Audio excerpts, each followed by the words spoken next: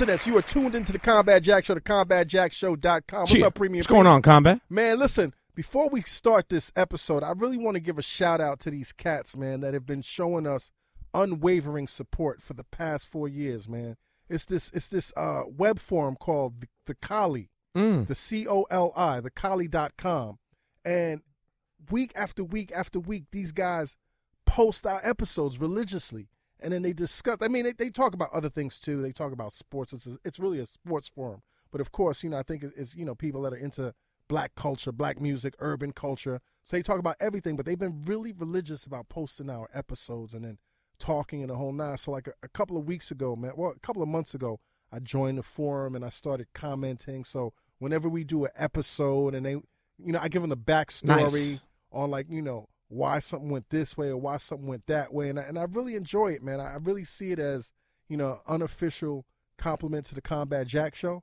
And so to the cats that run that forum, to the cats that comment on that forum and make that forum very lively, I salute you guys. To internets, y'all need to check out thecollie.com, man. Man, listen, besides Collie.com, appreciative of all the sites that have supported us over the years, man. But you're right, forums are, I think, one of the groundbreakers of really, connecting people together. I was never into forums, man. I always thought that shit was weird and geeky, and I don't fuck with forums. But the fact that these cats fuck with me, I fuck with them. You know what I'm saying? Hey, listen, thanks to the sites and the forums and stuff that have made the Combat Jack Show digital fans, man, it's crazy. Just ask Ben Baller what's going on. Yeah, Ben Baller was on one last week, right? Internets. Our next guest, I don't even know where to start, man. He's done so many things. He's been involved in so many things. He's affected so many people's lives and perspectives and outlooks. He's an author.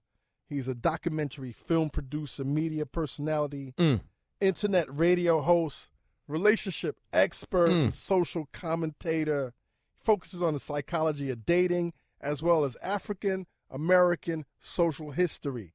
Internets, I welcome to the Combat Jack Show, Tariq Nasheed. Cheer. What's good, family? What's going on, sir? Man, I'm out here in NYC, making it do what it do out here with you players. Yeah, man. What you doing in New York, man? Man, I had some other interviews to do. I did some stuff with a couple of magazines, Huffington Post, just promoting the film.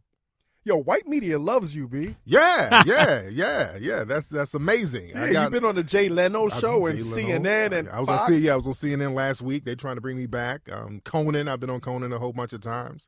Another network is trying to give me a show now. We're trying to work out all the particulars. Really? Yeah. They're trying to give you based on based on my relationships. Okay. Yeah, they ain't the hidden color stuff. They ain't gonna touch that. They're not messing with that, right?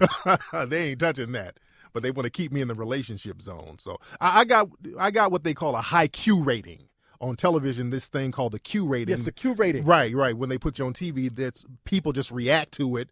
People just kind of take to your personality. They gravitate. They gravitate towards that. Be it good or bad, because sometimes motherfuckers might be looking at me like, I hate this nigga, but I'm gonna watch him. Yeah. So who knows why they look at me? But the Q rating is high, and that's all that matters. Now, I've watched your interviews, man, and I see you speak. Have you had media training? No, not at all, man. I just speak from the hip, man. I just chop it up. You just game in the media, right? I just speak from the hip and just keep it 100. That's all I do, man. Now, Tariq, do you still go by the name King Flex as well? My people, people who know me.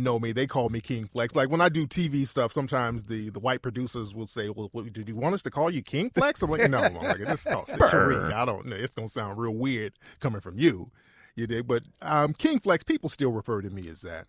Where's that come from, man? That's my old L.A. name. People used to call me King Flex back in the day. And the flex was because I was a real skinny dude. Okay. So I was like skinny, flexible. And I said, if I'm going to be a skinny, flexible nigga, put a king on the beginning of it. And you wasn't putting no holes in no chokeholds, right? No. I wasn't Chris Brown and nobody. Now, where are you from, dude? I was born in Detroit, and I lived in Alabama for a long time. But where in Alabama? Birmingham, Alabama. How old were you when you were out in Birmingham? I went to Birmingham at like 5. Okay. And I stayed there until I got into my teens, and I bounced from there and went to L.A. So I've been out in L.A. ever since. How was it in Alabama, man? It was boring as shit. Right. I did everything I could to get up out of Alabama. Did not like Alabama. That's why people hear me and they say, you don't sound like you from Alabama, because people from Alabama, there's a distinct accent.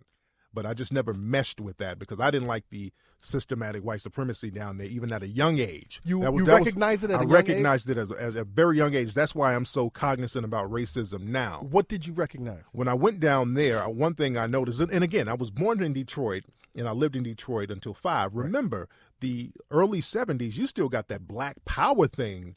It's the tail end of the civil rights movement. Exactly. So that energy is still there. Remember, there was all types of big riots in Detroit. So that rah-rah energy was still there. So my uncles and my people and my neighbors, and they still had that, and they were instilling that in us as a kid. So when I went to Alabama in the 70s, remember, this is when they had the forced integration. So this was the first time that busing, all that stuff. So this is the first time black and white people are going to school together. So I learned at a young age, and those white kids at a young age, they will practice white supremacy like it's nothing. They let you know that they thought that you were inferior. Now, a lot of black people who are from the South, they just kind of held their head down and took it and believed everything the white kids would say about them. Even the teachers at that time, because in schools during the 70s, they started the special ed program as a way to segregate the black and white kids. And they started funneling a lot of black kids into special education. So everybody was in on this white supremacist BS down, and not just in the South, all over the country, but in the South in particular. So segregating them within integrated schools. Exactly, okay. Because they could no longer segregate the people based on race. So they just redefined why they were going to segregate them. On so-called ability or whatever. Exactly. Right. So now the blacks are just not smart enough. Right. So even the white kids would be on this whole thing, well, you blacks are stupid, you blacks are dumb, and I would challenge them all the time, and I would get in trouble a lot.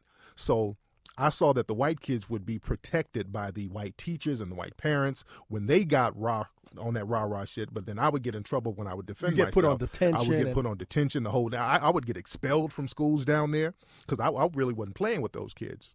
Where's that sense of defiance coming from? Is it coming from your parents? I wouldn't even say from my parents, because my parents, again, our parents coming out of the 60s, a lot of our parents were on that let's just go along to get along thing. Let's just be good Christians. Let's just let it slide. But just something in me, just that wasn't there. I knew what they were saying was wrong. I wasn't inferior. One way I knew, because my family at the time, we lived nice. We weren't poor. But the kids who were saying that you niggas are this and you niggas are that, they were the ones living in damn trailer parks. I'm like, why are you talking greasy about me? Isn't it crazy how white supremacy works? Man? Yeah. So I picked up on that at a young age. I'm like, nigga, you got no teeth. And you talking about somebody inferior? Come on. So I knew that wasn't real. So that energy has always been in me. Right. Now tell us about your parents. Were your parents together? They were together at first, okay. And they split up, and my dad stayed in Detroit. My mother was in Alabama. Cool. My mother's cool. You know, she worked at the phone company for years. So I was an only kid, so I was a latchkey kid. So I spent a lot of time by myself reading. What were you reading, man? Encyclopedias. I remember my mother. The World Book? Those old school encyclopedias. Was it the World Book or the Britannica? It was the World Book Encyclopedia. Yeah, the World Book Encyclopedia. That's when they were selling door to door. Was crazy. Yeah. But the Britannicas were bullshit because it was just words. But the World Book had pictures. Pictures and the skeleton with the little film so that you could peel the different levels. Yeah, and what's funny, reading those, because remember, those old Britannica encyclopedias were from the 60s. Right. And they would sell them in the 70s and 80s still. So you would have door-to-door salesmen selling these old encyclopedias. That's crazy. For cheap rate. And my mother got some, and I would read them, and they literally had like the word Negro in it. Yep. And the definition of a Negro, I swear to God, they had a picture of Harry Belafonte. Smooth Negro. Yeah, under the word Negro, there was a picture of him singing. I'm like, wow, that don't look right. So you knew at a young age that it didn't look right. I knew at a young age that didn't look right. Also, they had I looked in the S section, they had slavery, and they had a bunch of black people, a painting of black people in a cotton field smiling. I'm like, what the fuck are they smiling at? So I'm like, what are they trying to tell me? Now, was this pre or post Roots? This was right around Roots, because remember, when Roots came out, we really got on that tip. When Roots came out, we were on one. Pete, were you old enough to watch Roots when it came out? Very little, but I do remember it. What, like, did you pay attention to it? Because you grew up in a different household. You grew up in a white household, an Italian household. They were Italian household. Was there any interest in watching it? It was like, it's the Moon and Youngs. Hey. No. I mean, I wouldn't say it was like a top thing to watch. I mean, growing up, we watch a bunch of different things in the house. It was more like, but that really wasn't a top thing to watch. But I do remember it. Yeah, I'm going to tell you, man, every black kid, I don't know how we were all glued to that TV yes, set. Yes, indeed. Man, we were on that rah-rah shit after Roots, yeah. man. So that made us stick our chest out a little bit further. So you go to school in Alabama, and then you end up going to where? To L.A. To L.A. Because I just couldn't vibe with Alabama no more. Right. So I got that one-way ticket, went on out to L.A. at like 17. Dropped out of school, the whole shebang. On your own? On my own. Told your mom you was going to L.A.? I told my mom I'm going to L.A. She's like, no, you need to stay here, get some money. I'm like, no, I can't. I got to bounce. Ain't nothing here. So I got to bounce to L.A. I want to be a rap music producer. What kind of rap were you listening to, man? Man, like Master P? This was before that. Okay. I'm talking about this is like the late 80s. So okay. This is like when it's like the golden era. Right. So I'm like, I want to go be a rap music producer. Let me go out to L.A. and just fill it out, see what's going on. So I moved to L.A. I said I want to go to Hollywood Boulevard where everything is popping, all the stars are going to be. I went to Thought it was going to be like the land was flowing with milk and honey. Man, I thought I was going to see the cast of Different Strokes, The Facts of Life, man, the cast of What's Happening. I thought I was going to see all of that. Man, I got to Hollywood Boulevard. It was crackhead, gangsters, pimps, hoes, everything. The underbelly of society. Did that break your heart or what, man? It did, but it didn't, because then I got to know all these people, and these are the people that took me under their wing. Where were you staying, man? Man, when I got to L.A., I stayed at the YMCA for a few days. Okay. There's a YMCA in Hollywood. But I left there because this is what happens, man. When a lot of kids go out to Hollywood, they end up getting turned out. And they go to certain places, and they're rest havens for kids to get turned out. So I went to the YMCA. I got some vouchers from this little government agency to stay at the YMCA for a few weeks. And I'm at the YMCA, and they have these little rooms. There's no TV, just a bed and a chair. And there's a hallway where you go to the bathroom and take showers, and there's another shower downstairs. And I noticed every time I would go to the restroom, there was some dudes be like, "Hey man, you going to the shower?" I'm like, what?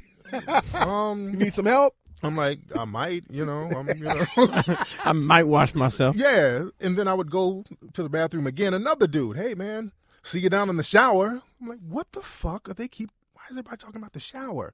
Then it dawned on me that it's like gay dudes kind of hooking up at the YMCA, and I learned that the YMCA is a place where gay dudes would hook up with each other. That's why you remember that song by the Village People? That's what that song by the Village People was. It was about dudes hooking up, cruising and having sex with each other at the YMCA. So you was at the main YMCA? I was at the main one in Hollywood. And Ground Zero. And what would happen? They go and get like young teenage dudes and turn them out. So I'm like, let me get the fuck up out of here. So let me go roll with some of these gangsters I've been hanging out with out here in Hollywood Boulevard. And that's who I started rolling with, because the gang thing was real high and heavy in the late 80s in L.A. Gangsters, like in terms of like the Bloods and the Crips? Those types of dudes. Okay. That was real, real heavy out there at the time. Which set were you hanging out? I was cool with a lot of them. A lot of my buddies were Sea Riders. I rode with them a lot. So people even today associate me with that. But I was affiliated with some of those cats, but I was still good with Blood dudes too. Right. I got a lot of good buddies. You were neutral. Blood. Neutral. I tried to be as neutral as possible, but I did get associated with the Crips a lot, because when I would run into dudes, because you can't really be too neutral, because I roll with these cats and they say, "Hey man, we about to go hit up this store. We about to go knock this store off." And I'm like, "Okay, well, y'all niggas be safe." I'm like, no. Deuces. We like, nigga, you gonna drive or you gonna be safe, nigga. You gonna whistle or something you doing, you gonna participate in this shit. So it's that type of thing.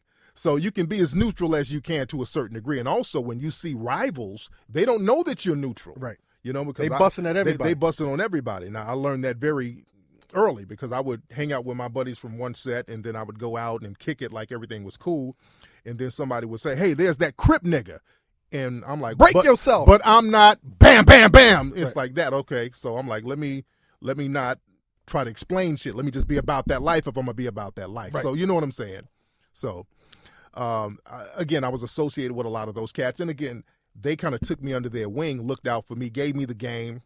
Now, what is the game, man? Like, what kind of game were they giving you, man? Just really, man, about hustling, the street life, hustling, and just life. There's a direct correlation between that life and the mainstream life. It's really the same thing. You want power. You all want power, and you go about it different ways.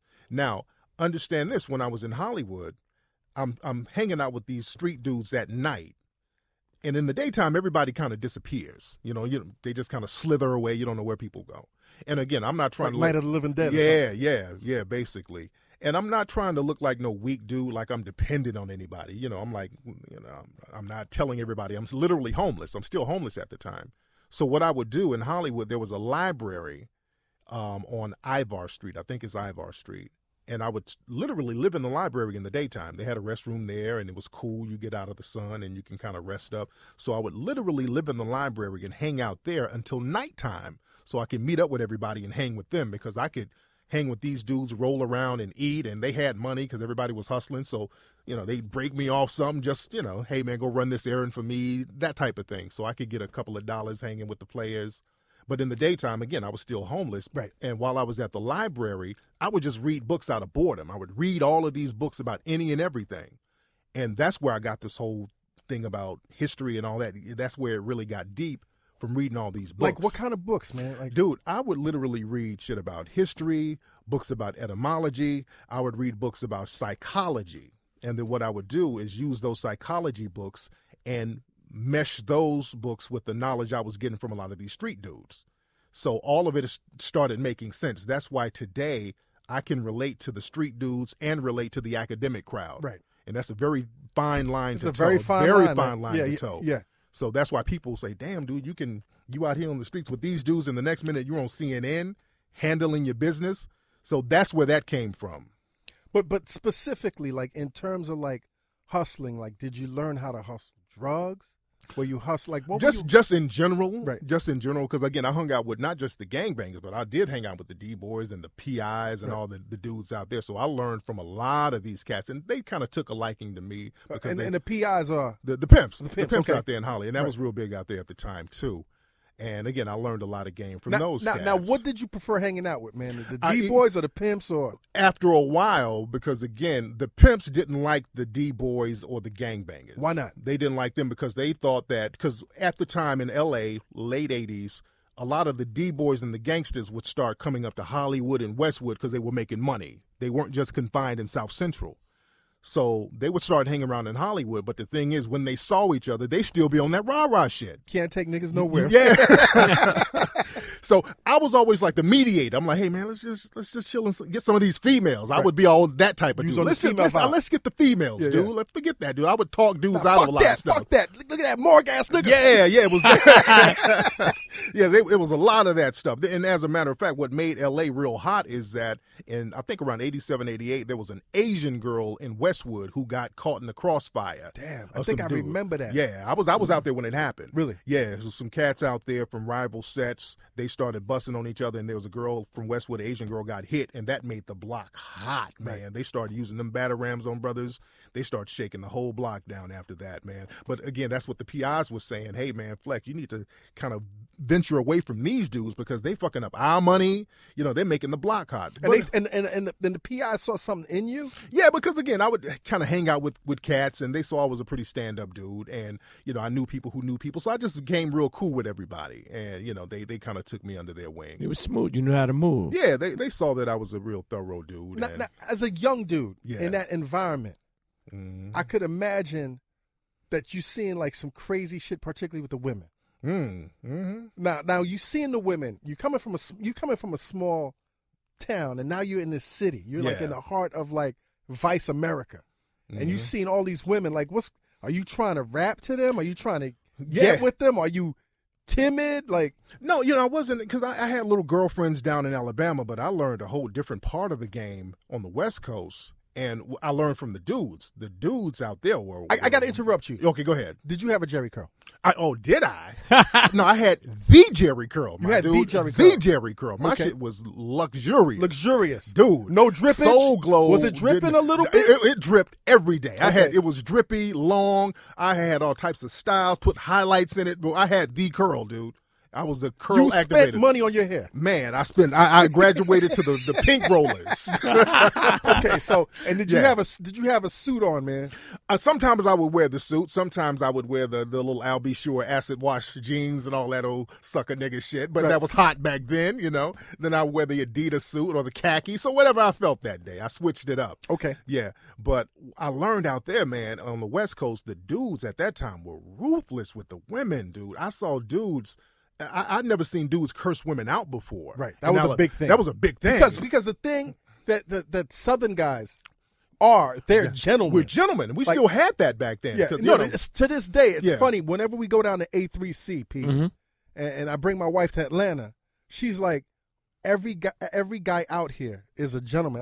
I don't necessarily trust these motherfuckers, but they will run. As a matter of fact, one of your boys made me mad. Because I was about to open up the car door for my wife, and the motherfucker beat me to the car door. And she's looking at me like, nigga, you let this nigga beat you. You better step your game up. But that's how, so anyway, you come from an environment of gentlemen. So I'm on that gentleman tip. Right. You know, open up the door, put a coat over the puddle, that type of thing. How you doing, man? Yeah, so when girls, and I ain't never seen girls this fine before in West Coast. I'm seeing all these bad Mexicans girls. and Asians, but even the black ones dark were like, skins and light skins, killing the game. Yeah. So I'm like, we Filipinos. got to treat them special. Right. That's my mindset. These are extra fine. I got to really treat them special. And my partners would have the women over kicking it and all that. And I'm cupcaking, trying to treat them special. Now, what is cupcaking? Cupcaking is treating women extra special. Right. Being too chivalrous. Holding hands, kicking cans, early, yes. that type of bullshit. Blushing? Are you blushing with the women at the time? Sharing a slice of pizza and blushing? And are you doing that? I wasn't blushing. Put an arm in arm and eating a slice of pizza. Yeah, but sharing the shake and like. So anyway, you was cupcaking. Yeah, we're cupcaking a little bit, and these dudes. I love that term. Yeah. Man.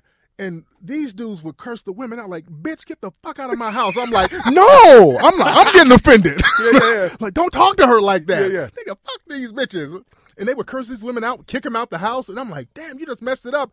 And then they have another batch of finer women the next day. So I'm like, oh, okay. So that's how the game is out here. Now, did anybody pull you to the side and be like, listen, player, I can't just be cupcaking? They would always tell me that. Like, look, nigga, they would call me the square at the time. Man, come on, 'cause the square is tripping, man. Come on, man. You tripping on these old raggedy ass. But there was still something about you that they liked. They like it. They kind of got a kick out of that, the squareness. But again, I'm learning the game, and they kind of getting a kick out of it, teaching me the ropes out here. Now, I didn't want to go that extreme because I've seen them niggas like throw women in trunks and drop them off in the woods and shit. They were doing. I would have to talk them out of crazy shit. Like son, that. don't do this. I'm man. like, dude, come on, dude. Yeah, you gonna make everybody hot. I hear you go cupcaking again. Yeah, this nigga got cupcaking with these bitches. I can throw a motherfucker I can throw a bitch in the woods if I want to. I'm like, no, dude, let's just let her go. Let her go. Right. And I'd be whispering to the girl, run, bitch, run for your life. Right. You know, so again, I saw the extreme part of the game. So I wanted to do something that was more of a balance. Right. Not cupcaking too much, but I didn't want niggas throwing motherfuckers out of cars. So I wanted to focus on a balance in the game, and that's where my books and stuff came in. Okay, but later on down the line. But before that, did you dabble in the PI game? No, not at all. Okay. Not at all. No, I just hung around a lot of those cats. I didn't dabble in none of that stuff. I always been like a game advisor. I was always a liaison. I knew cats. A liaison between whom? Just dudes in the game. Just different dudes in the game. Like if dudes wasn't getting along? Yeah, that was my thing. If cats weren't getting along, and again, I was cool with a lot of Bloods, PIs, just a whole bunch of people. So when cats weren't getting along, I kind of talked to dudes. I was the voice of reason. How did you go from being this square to being this respected voice of reason so that you could talk to the D-boys and the BIs and the different, like, how did you get to that point? Because they saw with me when shit went down, I always had their back. That was number one. At that time, too, we would get arrested a lot because the cops didn't give a damn what I said I wasn't affiliated with. Like, motherfucker, they would do game sweeps every other week, all the time. So they would lock me into the gang cells and the whole thing all the time. Get me in those interrogation rooms, trying to get me to cut deals, tell on niggas, all that. And the LAPD, I heard, was notorious. Dude, they on another level. Was they hitting you with phone books or what? Man. I kept my mouth shut, so I didn't even let them get to that point. But I got threatened. My cops telling me, I'm going to fuck you with a pencil if you don't give me a name. A pencil? My cop told me he was going to fuck me with a pencil. Number two, just make sure that shit ain't sharp. I'm like, what the hell does that mean? But dude, this is before Rodney King. Before Rodney King, niggas would get fucked the hell up out there, dude. Right. Rodney King was lightweight. That was normal, man. They were tearing brothers' asses up out there in L.A., making them confess and making them give up information. So cats saw that I didn't give nobody up. You rode with the team. I rode with the team. I wasn't dropping names, none of that shit. Soldier. They saw that. They've always respected that. So you get to this point now Yeah. where you feel like you have enough game. Yeah. Like, what is the first aha moment, like Oprah would say? What's that first experience that you have where you like, yo, I got game? When they started listening to me and getting advice from me, because again, like I said, I would be in the library reading all these books and I understood the game with them.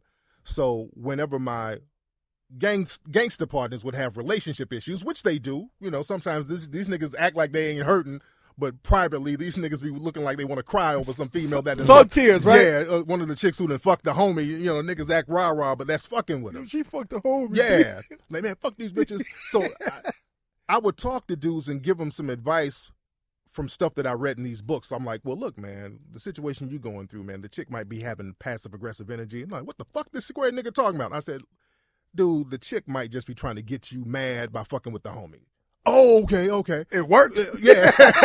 But she fucked the homie, though. Yeah. So I'm like, look, man, you're going to have to charge that to the game. There's a lot of more females out here. Man, females are feeling you. You got too emotionally wrapped up. It ain't about you. It's about her. Don't take it personal. So I started making sense to dudes. Right. They're like, okay, yeah, I feel better, cuz. Now, I'm an East Coast dude. Yeah. I've heard the term for a while, so pardon me if I come off sounding like a square. No, man. But what exactly is charge it to the game? Oh, man, that's one of my favorite terms, charge to the game, man. That means when you in the game, when you hustling, you can't cry over spilled milk because you're already doing some shit that's edgy. Right. It's already gambling. The risks are yeah, part of the game. That's part of the game. Right. This is gambling. You're out here hustling. It's a gamble, and you can make educated gambles. You can make calculated gambles, but you might lose every now and then. Yeah. Even if you go to Vegas, man, you can play blackjack and you can count cards. You can be a card counter, but sooner or later, you're not gonna hit 21 every time. So if you lose money, if you lose you lose a chick, if you lose, it's charge it to the game. yeah, like because cats would get pissed off if they got busted, their whole stash got wiped out. Niggas like, oh fuck, man, dude, Nigga, charge that to the game, yeah. man. Now, that's what we do. Charge that shit to the game. You giving advice, but what are you doing with these women? Like, are you starting to, like, what's your involvement with these women now? My thing with the women is just dating, just kind of kicking it with them. Nothing, Now, were you dating wholesome women? Because you living that life, man. Yeah, and the thing is, what's funny, a lot of wholesome women are intrigued by that. They're intrigued by that. No, they definitely are. They're very intrigued by that. So I would get the wholesome women, and my partners would like that because I would hook them up with wholesome women too. And it's crazy because every street dude wants to get with a wholesome chick. And wholesome chicks like those dangerous, edgy dudes. And you got to understand, at this time in L.A., girls were afraid of gangster dudes. Not like this skinny jean do-rag shit now where they think it's cute. The rainbow thug. Yeah, street niggas were scary right. to a lot of women. Yeah. It wasn't that cute shit. They were like, oh, that nigga's, he's with who? No, I can't roll with him. It was that type of thing. So the homies would be fucking with the hood rats. They can get them. Were you ever into the hood rats? I laid up with a hood rat or two. But you don't like, I never, you don't like I never, bullet scars on the thighs? No. I don't like stab wounds on their ankles and all that old shit. So that was never my cup of tea. Right. And the players didn't like that either after a while because the hood rats, everybody ran through them. And plus, hood rats snitch. They snitch on everybody. Really? Yeah, hood rats. They ain't got nothing to lose. They ain't got nothing to lose. That's half the cats are in jail because of hood rats, man. Damn. Hood rats, that's why they have diplomatic immunity. When you see all these World Star videos of hood rats fighting, you notice they never go to jail? They never go to jail. Hood rats got diplomatic immunity. They use hood rats to lock the hood down. Hood rats, folks don't catch that. Yo, I'm learning game right now. I'm son. telling you, hood rats are like crackheads. Yes. And you can't trust them. You can't trust them. Okay, so you having relationships with these women, and are you noticing that my game is strong? Yeah, because I'm pulling better and better and better every time. So I'm like, okay, what I'm saying is working, and I'm getting a better caliber of women. What are you saying, man? What I'm saying is. It's nothing in particular. What I do is be very honest and very confident in what I'm saying. And I always tell guys that. It's not what you're saying, it's how you saying it. It's how you say it. Because I walked up to girls and said, hey, look, you got a booger in your nose. And they, what? What? What are you talking about? Oh, you got a booger in your nose. Why would you say that? You got a goddamn booger in your nose. So you'd be very honest. Just be very honest. Be very direct. Just be not very disrespectful. direct. Not though. disrespectful. Right. Exactly. Like And- you wouldn't come up to a chick and be like, "Yo, I want to hit this." Right, that's corny. That's that's just corny. a nigga. That's a nigga. That's real angry energy when a dude says Yeah, that. yeah. But I would just go up to women and sometimes just say something off the wall, not corny, but I would just have so much confidence behind it. They felt that. Did you have jokes? Sometimes, if the situation called for that, but women respect a dude who's honest about whatever he's saying, And women- it's all about what you say, respect- how you say it. Confident. They respect confidence. Now, that's the number one thing. The first thing I learned at a young age, because I think I was very confident with women. Yes. The first thing I learned was this cat. Because, well, tell me this: why are men intimidated around pretty women, beautiful women? Not even pretty women, beautiful women. Because they think that beautiful women are out of their league.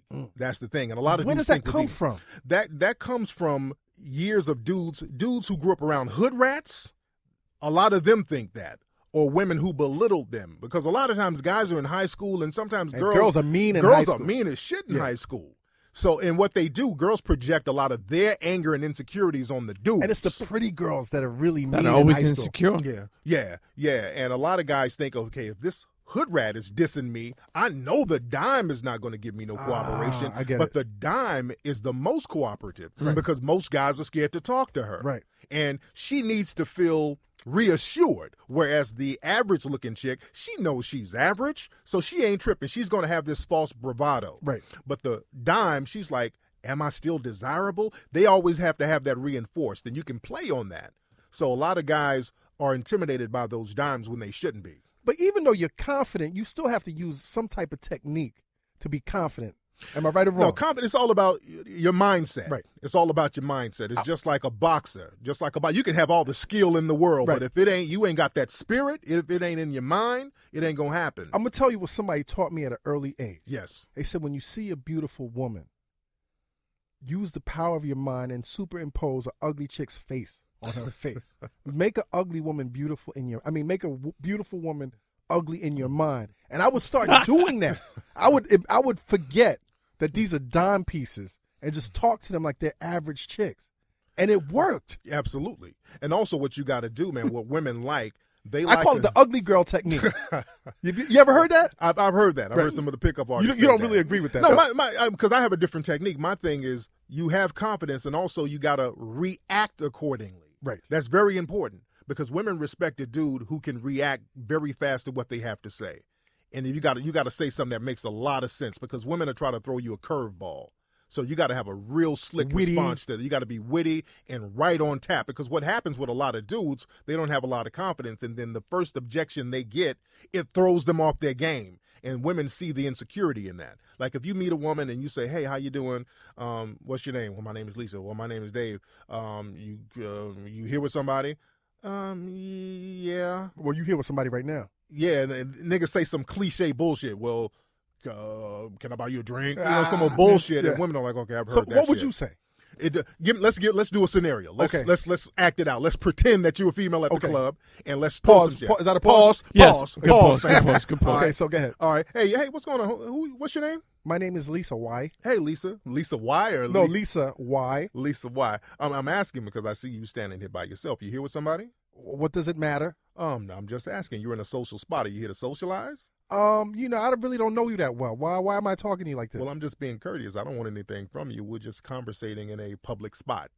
Okay.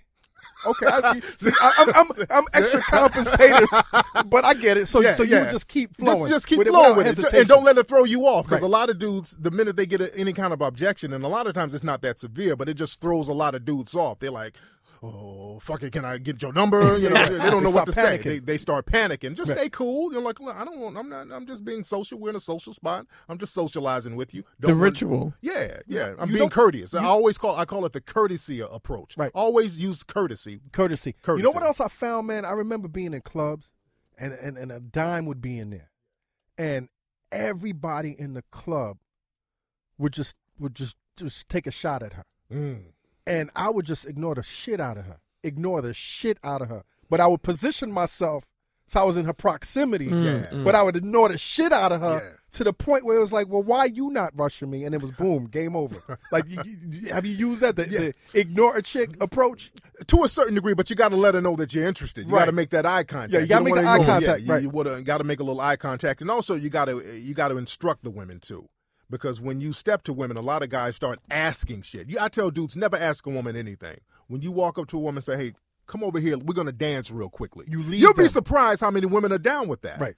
Hey, come over here, let's go sit outside in the VIP and talk for a minute. Right. They'll roll with you if you have enough confidence behind your words. Now, when you say the term lead, and I'm playing devil's advocate, Right. When you say the term, you got to lead a woman. I'm sure some of our female listeners are going to object to this and say you guys are being sexist and rah, rah, rah, rah, rah. No. What do you think about that? Those women who are not qualified to be led, who would say anything like that, because women have a desire for male leadership, right? All that independence, which I could understand, right? And leadership doesn't mean somebody telling you what to do. Right. That's something that a woman who's insecure would translate.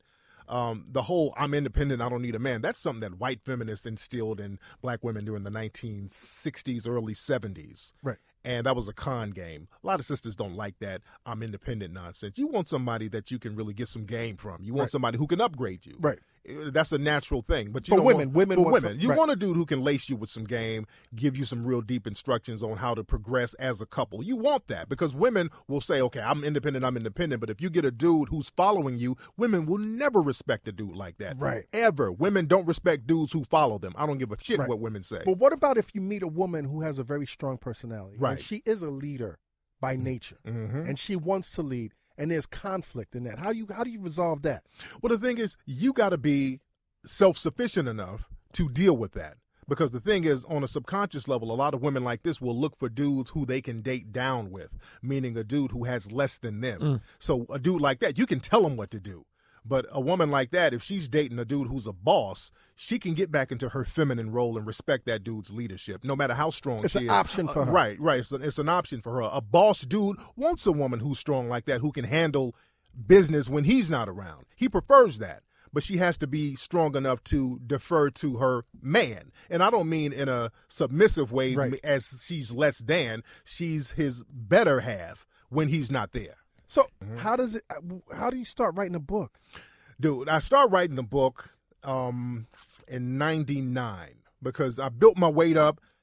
I would give relationship advice to my friends. Right. Are you working at the time? No, I've always, I stopped doing the square thing a long time ago. You never had a job? I did have a couple of square little telemarketing jobs and all that stuff. Wearing like a corny suit? No, no suit. I was too young for that, for the suit. But, then I got out of that. And you knew you didn't? That wasn't my cup of tea. And at the time, you would prefer to even go broke than work for somebody? Yeah. The last time I even applied for a square job, I remember that, and I'm saying, I ain't never doing this again. Right. So I started getting my little grind on, doing my thing and being self-sufficient. And I would give relationship advice to a lot of my friends. And what were you do when you say grind? What were you doing? Well, I don't go too much into the particulars. Yeah, because the thing is, you don't ever snitch on yourself. Yeah, and not just me, people that I know. Because right now they got shit where you say, well, I did this back in 95, and there's a nigga who I don't know, who knows somebody I know. Who's listening to the Combat Jack Show. Who's listening. Yo, listen. Listeners to the Combat Jack Show, even if you might work on the other side of the law, please, don't incriminate none of my guests. Yeah. Please don't do that. Anyway, yeah, I'm sorry. Because you got dudes out here whose cousin might be locked down, and I say something, and they put two and two together, and then he goes to some prosecutor and cut a deal. Got it. So you that type of grinding thing. And I'm grinding. Got a little apartment. Right. I got an apartment, and another story about that. I had an apartment at like 18, and I would have parties at my apartment, and the girls and everybody kicking and all that. And I had a neighbor that I really didn't know, but one of my friends invited the neighbor to the apartment. And again, I didn't even recognize the guy. And this same neighbor went to a club with us too. We took pictures. And again, I'm not black person. It's a black dude. It's a black dude. But again, I'm not even noticing because we got a whole bunch of people rolling with us. So one day, about a month or so later, I get a federal agent comes to my apartment. Hey, Mr. Nasheed, want to talk to you about this dude. Giving me the guy's name and shows me a picture. I'm like, who the fuck is this? He's like, do you know this guy? No. You sure you don't know this guy? He's a drug dealer. He's this. We've been watching him, and Damn. he lives in your building. I'm like, I don't know the guy. And then they showed me pictures of me with the guy. I'm like, oh, fuck. So you sure you don't know him? Like, we don't want to incriminate you. Now, if you give us information, we'll make it worth your while. They were doing that type of deal. And I'm like, oh, okay. No comment. I'll have my lawyer reach you. And that's the last time I heard from that. But at that point, I learned to watch who I hang around. Yes. And also, at that point, I never ever spoke to a cop again. Ever. Because the thing is, when you answer any question, they might say some shit you don't recollect. I don't remember taking a picture with this dude in the club. He was just something in the club. But if they could still use the fact that if they went to court and had me on tape saying I don't know this guy, looking like buddies. I'm a liar now. So nothing I say is credible. So I learned that lesson very early on to keep your goddamn mouth shut with cops. Don't say nothing, even if you're innocent, which I was because I didn't know the dude. But it don't even matter. It don't matter because we never innocent. Yeah, exactly. So that's the lesson I learned. Right. Yeah. So how do you end up writing this book, man? So again, I'm giving relationship advice to just my friends. And we would hang out at the club, and just dating and getting women. That was like a hobby. I made it a little hobby within myself. And sport. It was a sport. For like me. I bet you I could pull this chick. That was my thing because me and my friends we would go out, and our thing was getting girls to come home with you that night. That was our sport. Right. And we became very good at that. And then which isn't really that hard, but you would be surprised. Yeah. And to do it without spending money. That's the thing. That was the key. So if a chick said, I just want a $10 burger, you wouldn't. I didn't buy shit. You didn't buy shit. I didn't buy no drinks, nothing. How do you do that? Dude, and that was the sport of it. You meet women, and what you would do, you would find women who would be more likely to roll out with you. And usually those were the more high caliber women, surprisingly. A lot of dudes because they had more confidence. They had more confidence, and also they're not trying to come up on anything. Right. Meaning, a hood chick or a skank. I want chick, a meal at least. I want a meal. Can you get a bitch hair done? Can I get my nails done? Can you break me? It was that. Buy my kids some J's. Right. With the hood chicks, they got like another agenda. They're trying to come up, and it's a poor mentality. People that always want something for something. I realize even. Regardless what class you are, even if you're making money, that's a poor mentality. Absolutely. Right. Absolutely. So I would tell dudes, always avoid that. Always avoid the attention whores, too, because there are women who just feed off attention. You got women who come to the club with cat suits and their titties all out, and they ain't going home with nobody. A lot of chicks walking around right now with their ass cheeks out. Yeah. A lot of those women, they ain't going home with nobody. Right. They're just trying to get attention. Really? What about... Yeah. So don't go for the ones with the ass meat out. All the ass meat out. They are going for attention. Okay. You want to go, if you go out and you want to get somebody to go home with you that night, you want to go for the most conservative-looking woman in there. That's the woman who's going to go home. And the less people she's with, the more likely she's going to go home. The prude? The one you think is a prude. You think that's she's a that's prude. the one that sucked the skin off your dick. Nigga, that prude, she dropped that business suit, had a clit ring, and the whole shebang. What is it about that? What is it about that look, about that facade? Because women like that are trying to compensate for being secret freaks. Women like that, the real librarian type, the real prudish type, those are the biggest freaks. That's why teachers are always getting caught fucking their students, because teachers have to be prudes to a certain degree. And you got to subvert your sexuality. You got to be this upstanding citizen. You got to be demure. You got to be respectful, and you got to be a pillar of the community. And putting up that facade all the time, you got to suppress your skank desire, and then it just comes out when they least expect it. And that's why they end up fucking their students. So basically, in a sense, you're indirectly advising my listeners that they need to start hanging around the libraries, the college campuses. Yep. Don't hang around the high schools. Botanical gardens. They might pick you up for that pedo shit, B. But even the girls at the regular clubs who are more conservative than the other women. Okay. The ones who are by themselves, those are the ones who are going to give you the most cooperation. Because if a woman is by herself and confident enough to go to a club by herself, she's sucking dick that night. Yeah, she's down.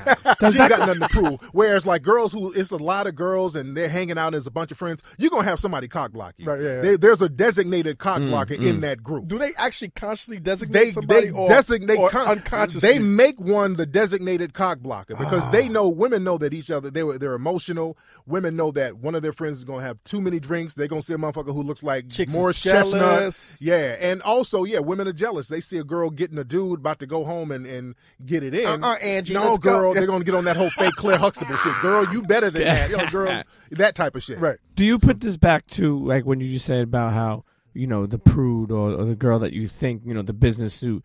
You put it back to like, remember growing up where it's like you would meet a girl and she'd be like, listen, if you don't tell your friends or you don't go around putting it, I'll fuck you. Like, you know what I mean? Like, because there was a lot of girls I remember growing up, and that's how I learned my game was like, if you shut your fucking mouth and you don't tell all your friends that you were smashing the shit out of it, you possibly could smash like, the next door neighbor. Exactly. And that's the thing. Women don't want a dude who has that dry snitching energy, dudes who's going to tell their business.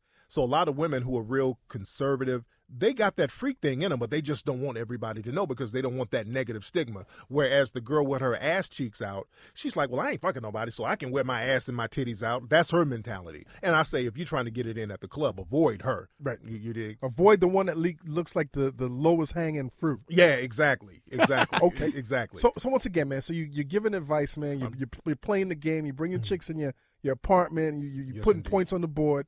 How does this book come about, man? So I'm getting students because now guys are like Students. square dudes. Are they Dudes paying because you? Now, yeah, this is where we're going. Now, square dudes, square Motherfucker, you start charging consultant services? the dudes started offering, Right. hey, man, I heard you were chopping up game at the club because we would get a little VIP spot at the club and guys would sit around and we would just chop up game and I would give dudes advice. And then cats start saying, hey, man, can you teach me some of that stuff one-on-one? I said, okay, well, I'm busy. I give you this much and that much. Like I'm how much? My fee was $1,000 a weekend. Your fee Yeah. was What year was this? $1,000 a weekend. Meaning what the clock started on Friday The clock or Saturday? started on Friday. We got the cats dressed on Friday, found out, what their swag is like, found out what their problem is. What are cats dressing in? Now, this is, remember, the late 90s, so you got Eddie Bauer suits and shit, stuff like that. What about cats that don't like to put on suits? You don't need suits, just as long as you're clean. Right. But again, I would have dudes in suits at the time because I would wear a lot of suits. So I would tell dudes, man, you want to look like $1 million so you can get treated like $1 million. Right. So you want to be the most reputable looking dude you can be. Now, what kind of guys are this? Are these guys with jobs? Yeah, square dudes. Okay. Just guys, square dudes trying to get into relationships, Right. trying to just break the ice with women. And I would just teach them how to do that. And I would get them dressed first, find out what their confidence level was, go out with them Saturday to kind of test the waters, but Sunday would be the big night. I would let them You got to do close. you got to close the deal on Right, Sunday. right. And I would get them straight. I would get the guys get their game together for the most part. Now, did you have a return policy? Like, if it didn't work, they didn't get no pussy, they get a money, refund? money back guarantee if you didn't get no pussy. This No, I weekend? mean, as long as they got the confidence they needed, Right. That was the most important thing, and they respected the game. And then the word got out that I was giving this advice, and people started hearing about it. This is unreal, B. Yeah, Pimp 101. This Yeah. is really unreal. So So you're building a business now. I'm building a business now. So I said, okay, let me do Did this. you have a business card? I did have a business card. What the fuck did the business card say? King Flex and my phone number. That's Okay. it. My card said King Flex and my phone number, and I would give it to women as a conversation piece. I would tell dudes, that was another thing I would tell my students: get a card. Don't put all that bullshit on it. Carpenter, dog groomer, cat Dog groomer. whisperer, all that Doctor. bullshit. Put your name and your number on your card and give it to a woman. That's a conversation Because that's piece. also a bold, That's a confidence bold thing. move. Right. They're like, what do you do? Call me, we'll talk about it. And women are like, wow. Women would get intrigued by that yeah. because the thing is, most dudes are trying to sell themselves to women. When they meet and they're women, bragging. I'm a producer, I'm a photographer, I'm a do you surgeon. model? I'm a certain, yeah. And I'm like, no, I just do a little this and that, but I want to talk about you. And Right. women would be very intrigued by that. And I would teach guys how to have that kind of energy and not try to sell themselves. Get her to sell herself to you emotionally. Did you ever have any bad experiences? Like, All fuck the that time. nigga, I want my money back. Not for my players. No, Okay. no, not at all. No, they respect. Is that what you call your students? my players? I Right. call them my players. That was it. They were my intern players. Was it a Yeah. graduation process? No. Did you give them like a I didn't scroll? give a MAC So the cat- diploma. It was like ICDC for Max. You bought him gators. You bought him gators after they were Okay, done. so your King Flex business is popping. How many clients would you get a week, man, or students? I'm sorry. I would get about 3 students a month. Right. 3 students a month on a regular. And that's what made me want to do the book. I'm like, let me get a manual for my students. step-by-step Let me get a step-by-step book so I can have this for them so they can read through it and get the game so when I'm with them, they can really, really get laced up. Did you look for a publisher? Or? You know what I did? I didn't know anything about book publishing at the time. So I got a book called The Literary Marketplace. It has the names of every publisher in the planet on there. And I basically did any, meeny, miny, mo. I found a place in Chicago called Frontline Books. I think that was the name of it. And I saw African American. That's all I was looking for. I'm like, okay, I'm looking for somebody who put out African American books. I called them. They were the first people I called. I told them who I was. I said, hey, I got this book, The Art of Mackin'. And they were some Jamaican dudes. Yeah, I'm on Mackin'. Yeah, The Art of Mackin'. What is that? That type of shit. So they're like, send the manual. So I sent it to them. They're like, we want it. We'll give you $400 for an advance. And again, I don't know publishing. Right. I'm like, can you give me $800? Like, yeah, we'll give you $800.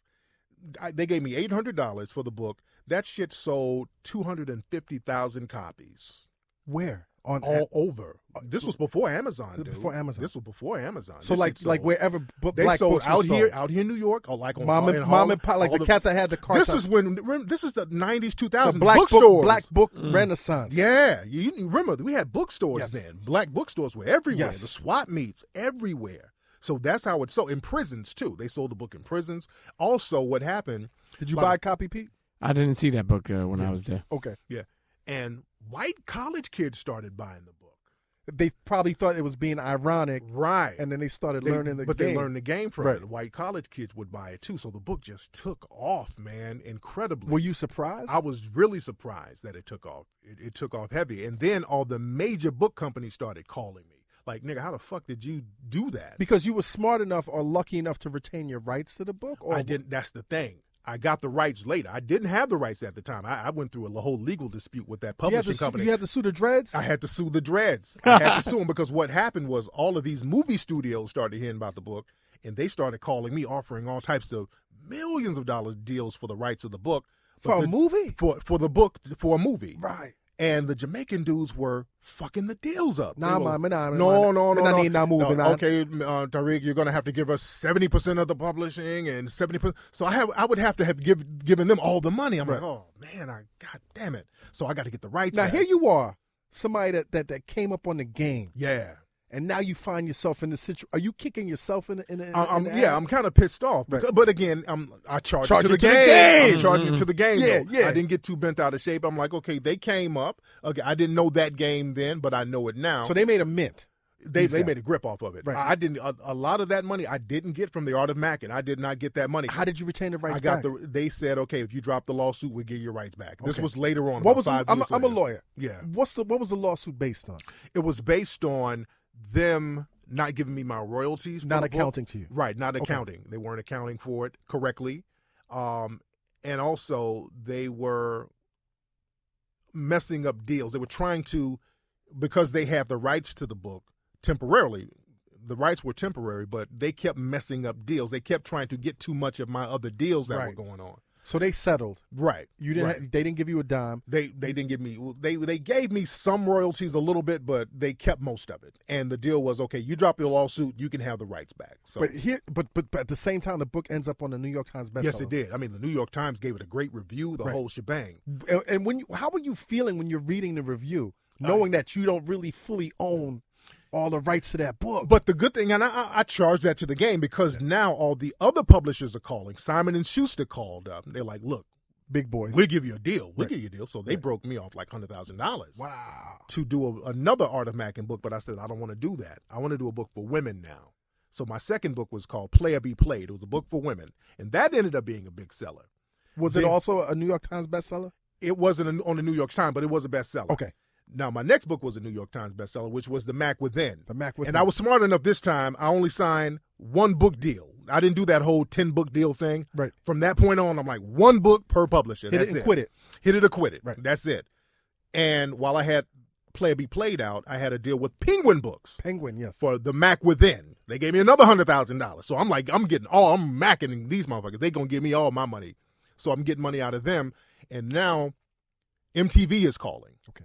So I'm doing stuff on MTV. I did an episode of Made. I'm doing like the Jenny Jones show. So Right. the book is just like huge. And you're big in Hollywood now. You're Yeah. doing these talk shows. I'm doing these talk shows Jay now Leno. with Jay Leno. Yeah. Are you fucking pinching yourself? Yeah, I'm like, hey, this is cool in the gang. This is cool in the gang. Out of all of this that's going on, Yeah.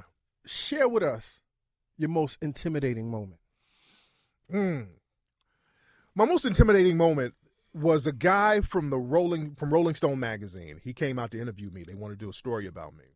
And with them, they wanted to kind of follow me around and get a feeling of my life. And what this dude was doing, when I interacted with people, he would kind of go behind me and try to get information from them about me. And then the street started talking a little bit. Like, this is the old nerdy white dude. They were like, I'm getting phone calls like, hey, man, Flex got this dude. You know, what's up? What's going on? So now I'm like, I had to, I didn't want to fuck up my street shit. But it's still Rolling Stone magazine. It's still Rolling Stone magazine. But again, this dude is kind of making the block hot. Right. He got people talking, and he's like, hey, so who is this guy and what's your affiliation with him? Right. So that don't look good. Yeah, that don't look good. So I'm getting a lot of phone calls, and I had to kind of tone that down. Right. But other than that, everything was smooth sailing. Man, this is fucking amazing. Yeah. Listen. Yeah, I just want to tell you something. As we're sitting here, and he's going on his journey. I don't even know if he's 21 or 22 at this time. He has dropped game on each of those years. And I'm sure right now you're smashing rainbow chick, like just green chicks, orange, Captain Kirk status, right? Are you Captain Kirk status right now? I've done that. I didn't. Because men go through stages, man. Men go through 3 stages. You go through 3 stages of game. You go through the first degree player stage, which is when you're a teenager, you're trying to figure out how to get ladies. You're trying to get wet. You're trying to get wet. That's your whole thing. You're trying to figure it out. You're hit and miss. You're cupcaking, you're simping, you're tricking, you're doing everything to try to get your foot in the door. That's the first degree stage. Now, the second degree stage is when you got your little niche going on. You figured out something that worked on a regular. So now it's all about getting notches under your belt. You want to get as many women as you can using that one particular technique. If you're the kind of dude, you put on a certain cologne and you go to a certain spot that gets you some ass, you go into that same spot every week. Become a creature of habit. Right. If you set up Alizé at your house in a blunt and you get pussy that way, you're going to keep doing that. After a while, you're going to get to your third stage where you say, okay, now it's about quantity instead of quality.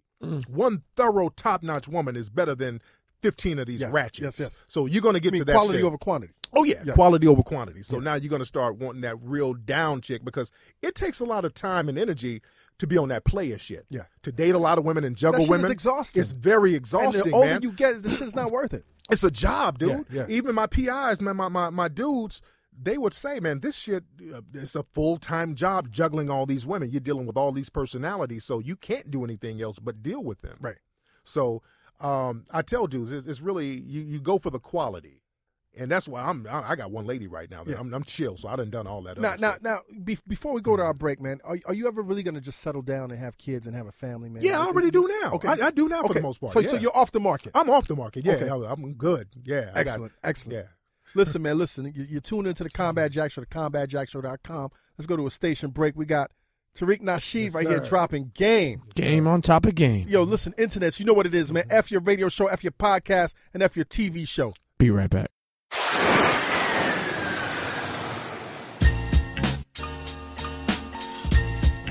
Internets, connect with the Combat Jack Show on all our social media platforms. Instagram, Twitter, iTunes, the website, combatjackshow.com. Check for us, search for us, find past episodes. We have hundreds of episodes with your favorite artists. combatjackshow.com. Check it.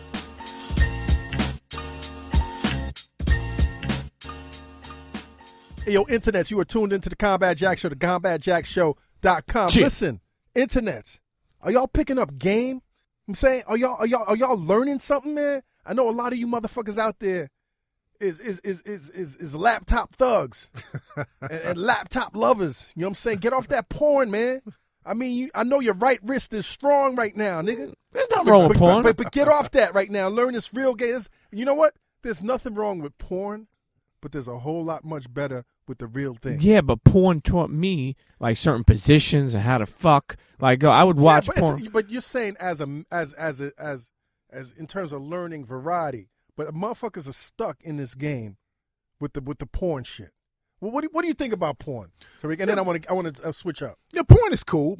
You just shouldn't be dependent on it. Yeah. And that's the thing. A lot of dudes, and not just porn, a lot of dudes become dependent on the internet, period. Yeah. I've had dudes hit me up like, hey, man, I'm having relationship issues with this girl.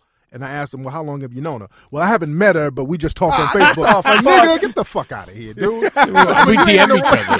So you got dudes who have they think that the internet is real life. Niggas be thinking that they're dating the porn chick. You dig what I'm saying? So that kind of mentality has to stop. We got to get out here in the real world and do real things. It's always going to be the real world. Yes, listen, indeed. Tariq, let's switch up gears, man. Yes. How the fuck do you go from being player to hidden colors? Man, you know, with relationships, there's a direct correlation between relationships and racism. Okay. And when my book, The Art of Mackin', first came out, and again, like I said, a lot of white kids were buying the book. And then I would get white cats, because the book became so big, white dudes would be like, well, Tariq, can I learn something from this book? I'm like, why wouldn't you learn something from the book? Well, can I get women? Well, shit, I can get white women with the shit that I wrote, so you can get any kind of woman. So they would always ask these racial questions. Also, I noticed when I would give different races of people advice, there were other hurdles they had to go through. Like, I could give a group of white guys advice and say, hey, look, go to the club Saturday, say this, say that to women, pull them out the club, have a good time.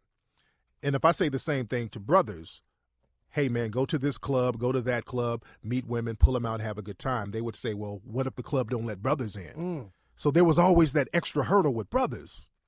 So I said, let me delve into the racial issue. Also, another thing with brothers, there's an extra layer of insecurity there because you're constantly told as a black person, you're less than. You're not good enough. You're not good enough. So there's a level of thirst that's there that's extra with brothers too. Because when you see dudes parking lot pimping outside of clubs, that's thirsty, insecure shit. You know what I mean? When you go to a club and after the club is a bunch of niggas in T-shirts, hey, what's your name? Holla, holla, holla, holla, that type of dude. Right. So that type of thirsty energy comes from insecurity. And a lot of that insecurity comes from being racially dissed a lot. So I wanted to talk about race in a realistic manner. And when we look at race in relationships, relationships are ultimately about procreating. You want to meet somebody, get into a relationship with them, procreate, have offspring. And that's always been a taboo subject. And we don't talk about taboo race. subject with our community. Right. No, just in America. Okay. We're talking about racism and relationships. Okay. Because when you have to understand, there were laws against certain people hooking up. Like Yes. black dudes couldn't marry white women until it was like illegal in many places until 1967. They had miscegenation laws. So that was a real big thing that we just never talked about in this country. So that's how I got into the whole relationship thing. And not relationship, but the whole racism thing. Right. Because the whole situation, for example, with Donald Sterling. Yes. That was about relationships and racism. And race, yeah. He's having this relationship with this woman of color. Which is, in his world, taboo. It's taboo already. And he's like, I like you. You're good, but don't have those other blacks around. Right. That type of thing. So the racism is right there. So that's something that we have to talk about. So that's what I wanted to do with the Hidden Colors series. But did you set off wanting to talk about race and relationships? Because it's still a quantum leap between race and relationships and hidden colors, B. Right. Now, in my books, some of my books, I do touch on race a little bit. Right. Like my book, Player Be Played, I talk about white women dating and black women dating and dating interracially. And I have a book called The Art of Gold Digging where I talk about interracial dating and the taboo-ness of that. So I just went on all out with the whole Hidden Colors thing when it came to racism because one day I was watching the History Channel. Right. And, you know, on television, you know, they hide all of our shit. Whenever you see like ancient Egyptians, they look like a bunch of Puerto Ricans. And you know what? These white boys are getting bolder because now they just looking white. Yeah. They got a movie now. They got a whole bunch of white people. I just saw the trailer for this new movie with Christian Bale playing Moses. Yeah. Like and homeboy Russell Crowe just played Noah. Noah, yeah. And you know the excuse they had for that because people kind of called them out on that. Like, wait, people in that area of the world didn't look like British. You know, what's that about? And the director said, well, basically that Noah book is a book based on fantasy, so we just took creative license with it. Get the fuck you out of dig what I'm saying? There's a whole lot of creative licensing right now. Exactly. Everybody's white with British accents in the fucking Middle East. All right, so you're watching the History So I'm watching the History Channel, and they did this show about who came to America before Columbus. So I'm knowing about this because, again, I've read books by Ida Van Sertima, all of these. Did you read the ISIS papers? The ISIS papers changed my life. Right. Yes, indeed. I read that book, and that changed my life. So I read all of Pete, these you books. got to read the ISIS papers. Man. Heavy book. I will. Heavy book. So I'm looking at this whole thing about who came to America before Columbus. I'm like, oh, cool. They're going to tell the truth, finally. So they said, well, there's a possibility that Asians came to America before Columbus because they found a string that looked like silk. I'm like, okay, keep going.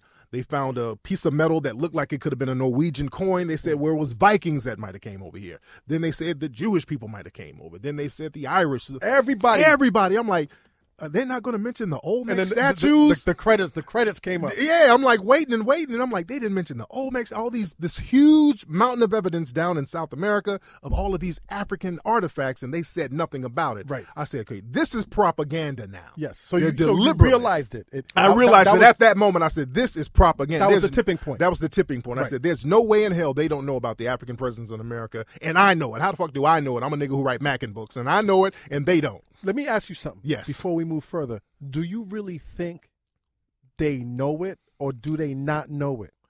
Dude, I know they have to know it. If they know about a coin found in the dirt in Peru somewhere, you can't tell me they don't know about these huge statues of African faces called Olmecs all around South America. Okay, once again, giving them benefit of the doubt. Okay. Right? Because all of us have been brainwashed and systemized to believe one thing. Do you think that even when they see the obvious, that it's very hard to believe? That's the question. Because one thing I don't want to believe is that these motherfuckers are being that insidious with regard to our past. Dude, the thing is, we live in a system of white supremacy. Yes. Where people are believing or trying to believe or trying to get the myth out that if you were born in Europe and you're classified as white, somehow you are genetically superior to these African people. Yes. That's the foundation of this country.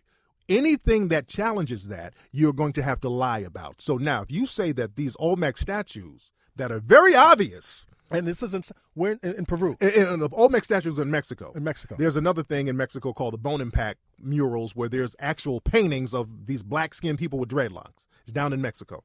So if you acknowledge that and say, hey, these people could possibly, just say possibly, they could possibly be African, now you're chipping away at white supremacy. Because, see, white supremacy says that African people did nothing. They were sitting around in West Africa. Our history started with slavery. We started with slavery. We were sitting around Africa. Mud huts. In mud huts with Scratching bones in nuts. our noses.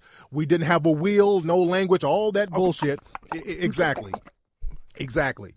So if you accept that, you're chipping away at white supremacy. Right.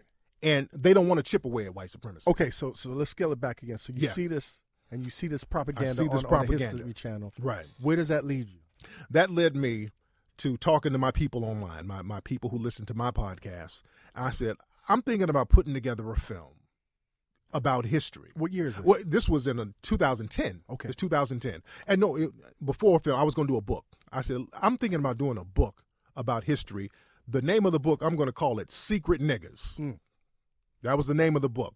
It might not have sold that It well. might not have sold. I thought about it. I'm like, people said that might be a cool idea. I said, wait, if I do a book about history, that might bore people. I'm going to do a film where it's just me talking about history, something that John Henry Clark did back in the 90s with Wesley Snipes. Wesley Snipes produced a documentary called A Great and Mighty Walk. Great film if you haven't seen it. I haven't seen it. Yeah, with John Henry Clark, he's just sitting there talking about his life, talking about history. So I was going to do that. And then we started a Kickstarter page. And I said, so you were early on the Kickstarter. I was early on Kickstarter. This was before a lot of people knew about it. And I told all of my listeners. You a hustler, man. Yeah. I told my listeners on Ustream, I said, look, I want the men. If we can raise the men, if you can raise $20,000, I don't want nobody else but black men to donate to this thing, the first Hidden Colors. Y'all get $20,000 on Kickstarter. I'll put another $20,000 in, and we'll do a documentary. So we put the thing up. Brothers got like $26,000. Then I put another $20,000 on it. And then I actually put more than that. But we did the first Hidden Colors. And what I did, instead of me just doing it, I got a bunch of people that I liked and respected. I got Francis Cress Welsing, who wrote the ISIS papers. Yes. I got a whole bunch of other scholars that I liked. And again, I didn't know how the film was going to do. Nobody's ever done anything like Hidden Colors before. Right. A history film talking about hidden history of African people. Nobody's never really done that. So we put that out. We get it in select theaters. And I'm in the theater in L.A. just like literally crossing my fingers like, man, I hope this shit don't bore people. Because it was like 2 hours of people talking. So I'm like, man, I don't want to be embarrassed. I'm here. I don't want people to be like, this nigga put this boring ass movie together.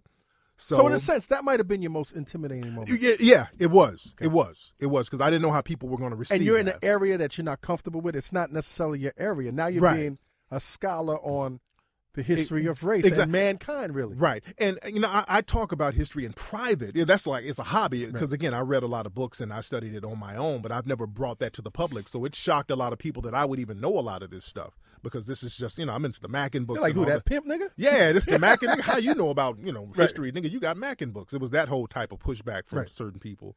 But the film took off. Right. The film blew everybody away. And it sold through the roof when we put it out on DVD. And that's the genesis of the Hidden Colors series. Now, putting Hidden Colors together. Yeah. Because the thing about race. Yeah. That's so maddening. Because I've been on this journey now for some years now. Yeah. Is the more you find out, the more you continue to find out. Absolutely. And the more mind-boggling it is. Like, didn't it feel like this shit was not real? Yeah, it was heavy. And what's interesting, a lot of stuff, man, is written in older books. I noticed that. If you want to get some real knowledge, get old books written like in the 1800s, because at that time, a lot of them, they would tell the truth about a lot of stuff because they knew black folks couldn't read. They made black people not read. So you're talking about American books or European books? In American books. Now, European books also, that's another thing. A lot of our information in history is written in other languages. Like a lot of stuff about the Moors is written in like German, and you got to go overseas and get some of those books. Like when we did the research for Hidden Colors 2, I had to go to a lot of museums in Italy, and they got all our shit in there. All our statues and paintings and all that. But they know brothers are not going to Italy. They know brothers ain't going over there looking. looking. To Italy, they trying to get the Gucci. They not trying to read. Exactly. So let's start, man. Like, yeah. Who were the Moors? Man, the Moors were black African men who went into Europe in the Middle Ages, and they literally civilized Europe. What do you mean by civilized? Civilized because at the time, Europe was going through a dark age. After the fall of Rome, I think around the year 400, Rome fell, and then all of Europe basically collapsed economically. So people were struggling, starving, cannibalism was rampant. They kept getting all these plagues. Damn near half the population of Europe died off. People were just like living in filth out there. It was a bad time. So in 711, African men went over to Europe from North Africa. They went into Spain first, and they kicked off what we now know as the Renaissance era. But they brought in science, technology, medicine. They healed everybody. They created universities in Spain, and they really got Europe's weight up. And most historians know that that's attributed to the Moors. Now, what they do now is try to make the Moors not black. They'll say, well, the Moors were really Arab. Or dusky or something. Those are code words. Right. Arab is not a race. Right. You understand? Right. So watch those code words. They reword things now. They say, well, the Muslim conquest. Where were the Moors from, though, specifically? What country, if you could attribute a country in Africa to the Moors? The first army of the Moors, when they went into Europe, they came in from the area we now know as Senegal. To North Africa, then into Europe. Okay. So the Moors, when the Europeans described them, there's a book called The Song of Roland that was written in the early Middle Ages, and they described exactly what the Moors looked like. They said these people are jet black, black as pitch, black as a raven, nothing white except their teeth. These are the Europeans' words as they described them. So there are paintings out there that we put in the Hidden Colors movies, one painting in particular called The Wild Men and the Moors. It was a painting that was done in the late 1300s showing jet black men in castles fighting off Europeans who were trying to invade them in Europe. So the Moors, it's not a question if they were black or not. They were definitely black. Moor actually means black. So these were African black men. And people will try to reword stuff now to try to throw you off the scent to make it seem like there was something else. So when the Moors entered Europe, what was the relationship like? Was it a mutually beneficial relationship? What did the Moors have to gain by civilizing Europe? What they did, they took over that territory. They took over. They made it an extension. They made an extension of North Africa, basically. And did they do it violently? Did they invade? They didn't really have to do it too violently because a lot of people surrendered because that Moorish army came in and they were strong. They were very thorough. So it didn't have to be that violent. You know, some people, there was a pushback from the Spanish, but they took it with ease. And instead of subjugating and dehumanizing the people, they said, okay, you convert to our religion. we'll give you books, we'll educate what was the you. religion? Islam. Okay. Yeah, they were Islamic, and they went into Italy, did the same thing. In Sicily, they did the same thing. There's a great book called The Muslims in Medieval Italy that talks about that too. So there's a lot of good books on this stuff, but they came in and they made that area an extension of Africa to a certain degree. And again, at the same time, you had West Africa, Mali, the Timbuktu Empire that was thriving. You had the brother, like I mentioned earlier, Mansa Musa, Black King, right, who was the richest man on the planet. So Africa was thriving all over the world. And where does Carthage and Hannibal and all of this come That's in? before. This That's is before. That's before. This is before with regard to civilizing Greece. Where did that come in? Right. Now, remember, Rome... Because we're talking about the fall of Rome. Right. Yeah, before the fall of Rome, Rome was popping, but Rome was, again, it was influenced by Africa as well, even Greece. Even right, the Greeks are a fixed mulatto race to a certain degree. Right. You know what I'm saying? Because even the Greeks now when they came over here, Greeks weren't even considered white until like 1920. Right. A lot of folks forget that, but they were a fixed mulatto race, just like a lot of Italians too. They were a fixed mulatto race. So while the Moors are in Europe, yes, bringing Europe to a certain level, yes, what happened? What happened was a lot of infighting. A lot of infighting with the Moors. With the Moors. Okay. With the Moors. That was their problem. They got into a lot of infighting, fighting over power. And what happened is that they had the Inquisition because, again, the Christians, it became a religious battle. A lot of people say we want to stick to our Christianity. And while the Moors were fighting with each other, these little Christian pockets were getting their weight up, organizing with each other against them. And that's when they had the Spanish Inquisition and pushed all the Moors out of Europe. But where does Christianity come from? Well, Christianity... that's an extension of African religion as well. That we talked about that in Hidden Colors too. The Isis, Horus, Auset, all of that comes from ancient Egyptian religion and mythology. So all that comes from us, and they made a different version of it, took it into Europe, and then gave it back to us. This is why I think African people, when we were brought over here, we took to Christianity so easily because we instinctively felt a connection to it. Not the white Jesus thing, but the principles of Christianity. Right. Because we've always lived like that.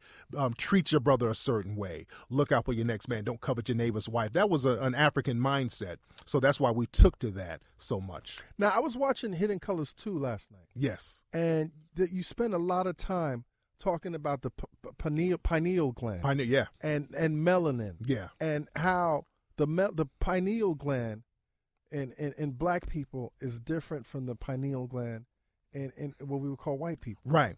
Yeah, we talked about that. Our brother Anthony Browder was breaking that down. Even in African history, in Egypt, the pine cone has always represented the pineal gland. Yeah, you showed a lot of images of like in a lot of like classic art. Exactly. The pine symbolizes power. Exactly. Right. Exactly. And the eye of Horus represents the pineal gland. And you look at certain Eastern religions, they have that dot on their forehead, which is representative of the pineal gland. If you look at a dollar bill, that eye in the pyramid, the all-seeing eye, that represents the pineal gland. So there's so much symbolism with that pineal gland and the eye and the so we just have to know how to connect it all together and see where people are getting this information from. They're getting it from us and then giving it back to us. Right. But the pineal gland is really responsible for the creation of melanin. Yes, it triggers off the creation of melanin. And because black people, we have a functioning pineal gland, and most people of European descent, they have a calcified pineal gland. And this inhibits the production of melanin. Now, what is the result of this difference? Well, the skin pigmentation, that's the ultimate thing. Right. But certain scientists say that the pineal gland is like a receptor. You can feel the rhythm of the earth more differently. You have a certain rhythm. You have a certain vibe with the universe when your pineal gland is functioning. And I know for a fact that certain people who do have calcified pineal glands, they're looking for things to activate that pineal gland. And they have meetings and melanin conferences on how to activate calcified pineal glands. Oh, yeah. Yeah. They've been having conferences for years. Like, where are they having these conferences? I've heard they've had them in Europe, all over. There's like schools and universities and scientists over here studying that pineal gland. It's real heavy. Now, what is Moorish science? Moorish science is basically when the Moors went into Europe, they brought in alchemy. They brought in principles of the elements, and Did they bring in metallurgy? All that stuff in. And basically, people who knew that information, that was for certain people. They didn't just give that information out to everybody. Certain people had to be thorough enough to learn this kind of information because it was very powerful. Right. So the Europeans took that and they created secret societies with that. And this is where Masonry comes from. All of that stuff it has Egyptian origins, because many people say that the Moors were the leftover Egyptians. When there were invasions in Egypt, people spread out. Some people say they went to West Africa. Some of them became the Dogons, but a lot of them were the Moors that we know who went into Europe. And a lot of that information became Masonry, what we know now. So, and this is why in Masonic sets you have the Moorish this, and they use these terms, and people don't know how to make that correlation. So the Moors are infighting. Yes. The Christians are huddling up. Yes. And then what happens? What happens is they started to banish and fight back and fight the Moors up out of Spain. Why?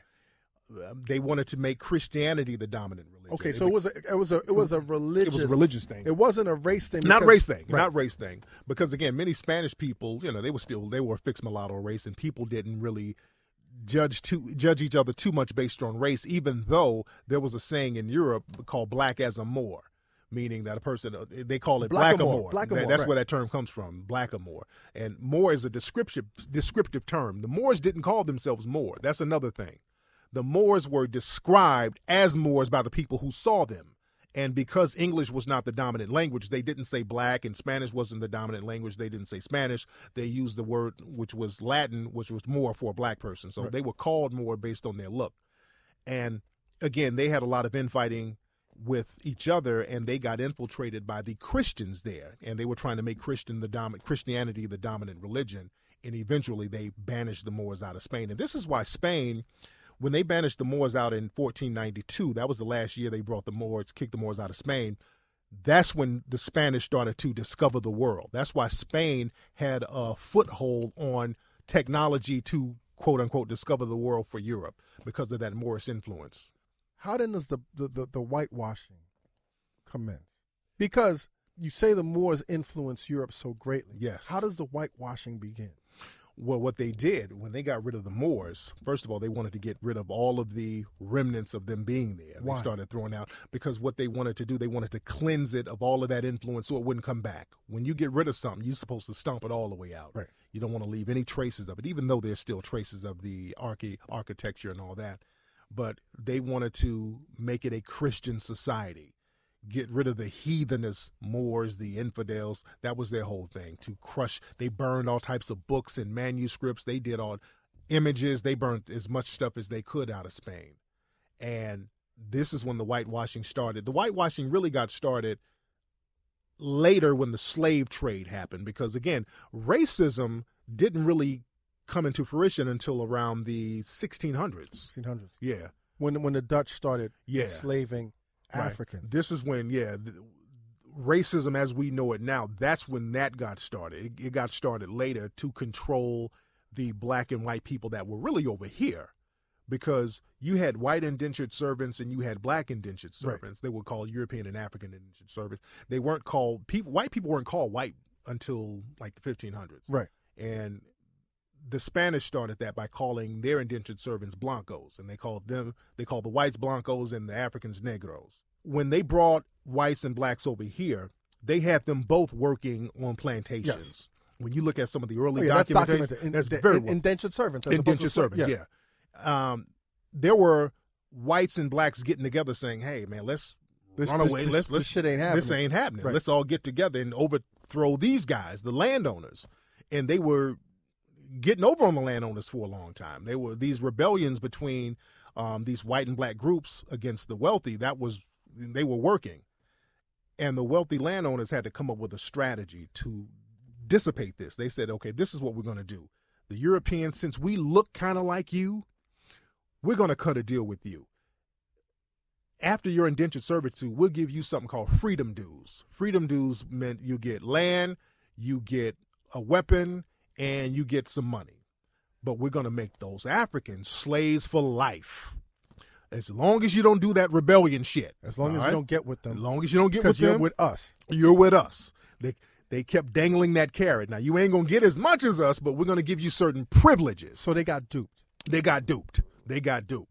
And they fell for it hook, line, and sinker. There was no more rebellions. The last rebellion between the whites and blacks getting together against the wealthy landowners, there was something called the Bacon's Rebellion, I think, in the mid-1600s. But that was it.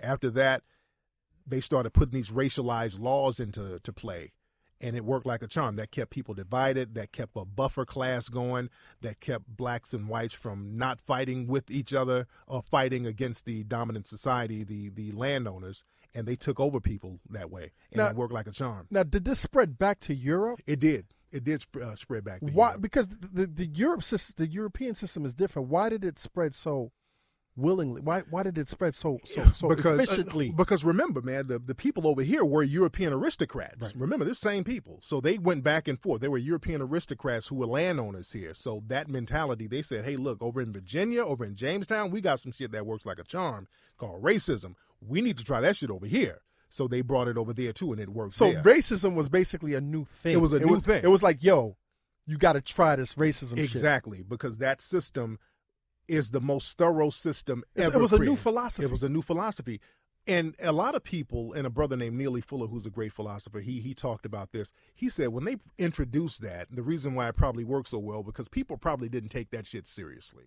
If you say, hey, look, I'm going to divide you people based on the color of your skin, people were like, oh, that's silly. Yeah. That ain't going to never work. I go along with it now, but this is some silly bullshit. Right. And it ended up dominating the world. Because it's silly when you think about it, but what happened, it worked so well, then they had to make it scientific. So early 1700s, there was a guy named Carl von Linnaeus who came up with the color system. He said, well, all people are white, black, yellow, red, and brown. That was the first time somebody came up with that. Because if you look at an Asian person ain't yellow. Yeah. Indians ain't really red. Yeah, and we not black. We ain't black. Right. Exactly. Some of us are. Yeah. But, But again, it was just a color system made up by one dude. Right. Later on down the line, there was another guy named Blumenbach who came up with the word Caucasian, because the word Caucasian is new. A lot of folks don't know that. Nobody called themselves a Caucasian back in antiquity. The word Caucasian was created in 1795 by one dude, Blumenbach. He said, well, look, there's Negro, Mongoloid, and Caucasian, and the Caucasians are the best. And his shit was easily debunked, but now the cat was out of the bag. So now that's when white supremacy was born. People saying because they had to fuel the slave trade. They had to fuel it became economy. Because, again, you had people within the peasant white society who wasn't down with that. They're like, hey, y'all mistreating people. This ain't cool. I mean, I don't want to go along with this. But they said, hey, wait, look, we got this book saying that they're inferior. You're Caucasian. You're better than them genetically, so they deserve it. So they were like, okay, if you say so, I guess that works. So they had to justify that. They had to justify it biblically, too. They would get Bible passages and say, hey, look at the curse of Ham. The Bible even says it, see? So they ran a whole con game on everybody with this whole racism thing. On top of the philosophy, yeah, and on top of the economy, it seems like right now, man, there is, when you look at our society, when you look at this brother that just got murdered the other day, Eric Garner, when you look at, where is this hatred coming from? This hatred of people of color? Because now it seems like there is an obvious hatred of people of color. It's not just a racism thing where some people are superior allegedly to others, but there's this hatred, this innate sense I would believe that there's and you said this also in Hidden Colors too, there's a war going on right now against people of color. Where is that coming from? Dude, white supremacy is a religion. It's a religion. It's a religion. We got to look at it as a religion. It's a religion. And that religion, the God, which is white skin, it gives you certain things. It delivers. It ain't like these other gods. You pray and pray, you don't get nothing. It gives it to you immediately. It gives you stuff. So this God works for those who are able to worship this God. So and access it also, because I think one of the things, over the past couple of years that Pete probably has gone through is like, to Pete, he's like, what the fuck is white privilege? I'm white. What is white privilege? Yeah, well, I mean, until Torre brought it up to me a couple of years ago, I really didn't understand what he meant, but it found out, yes, I do have white privilege, but I was never really accessing it. Right. or maybe I wasn't aware that because it's natural. Because a lot of times, I was over in Thailand as an example, and I was over there visiting, and I was in a store. And normally when I'm in stores, instinctively, I walk slow. I just walk slow because I'm like, I know a motherfucker watching. And I'm walking slow in Thailand at this store. Then I looked around. I'm like, ain't nobody paying attention to me.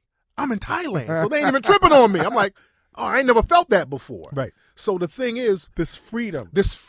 Right. It's a freedom there. And those here in the dominant society, there's a freedom that you get that you don't even notice that you get because it's just so normal. You can drive to a store, you can drive down the street and not worry about anything. If a cop looks at you, you ain't tripping. You know, there's a cop. Hey, you wave at the cop.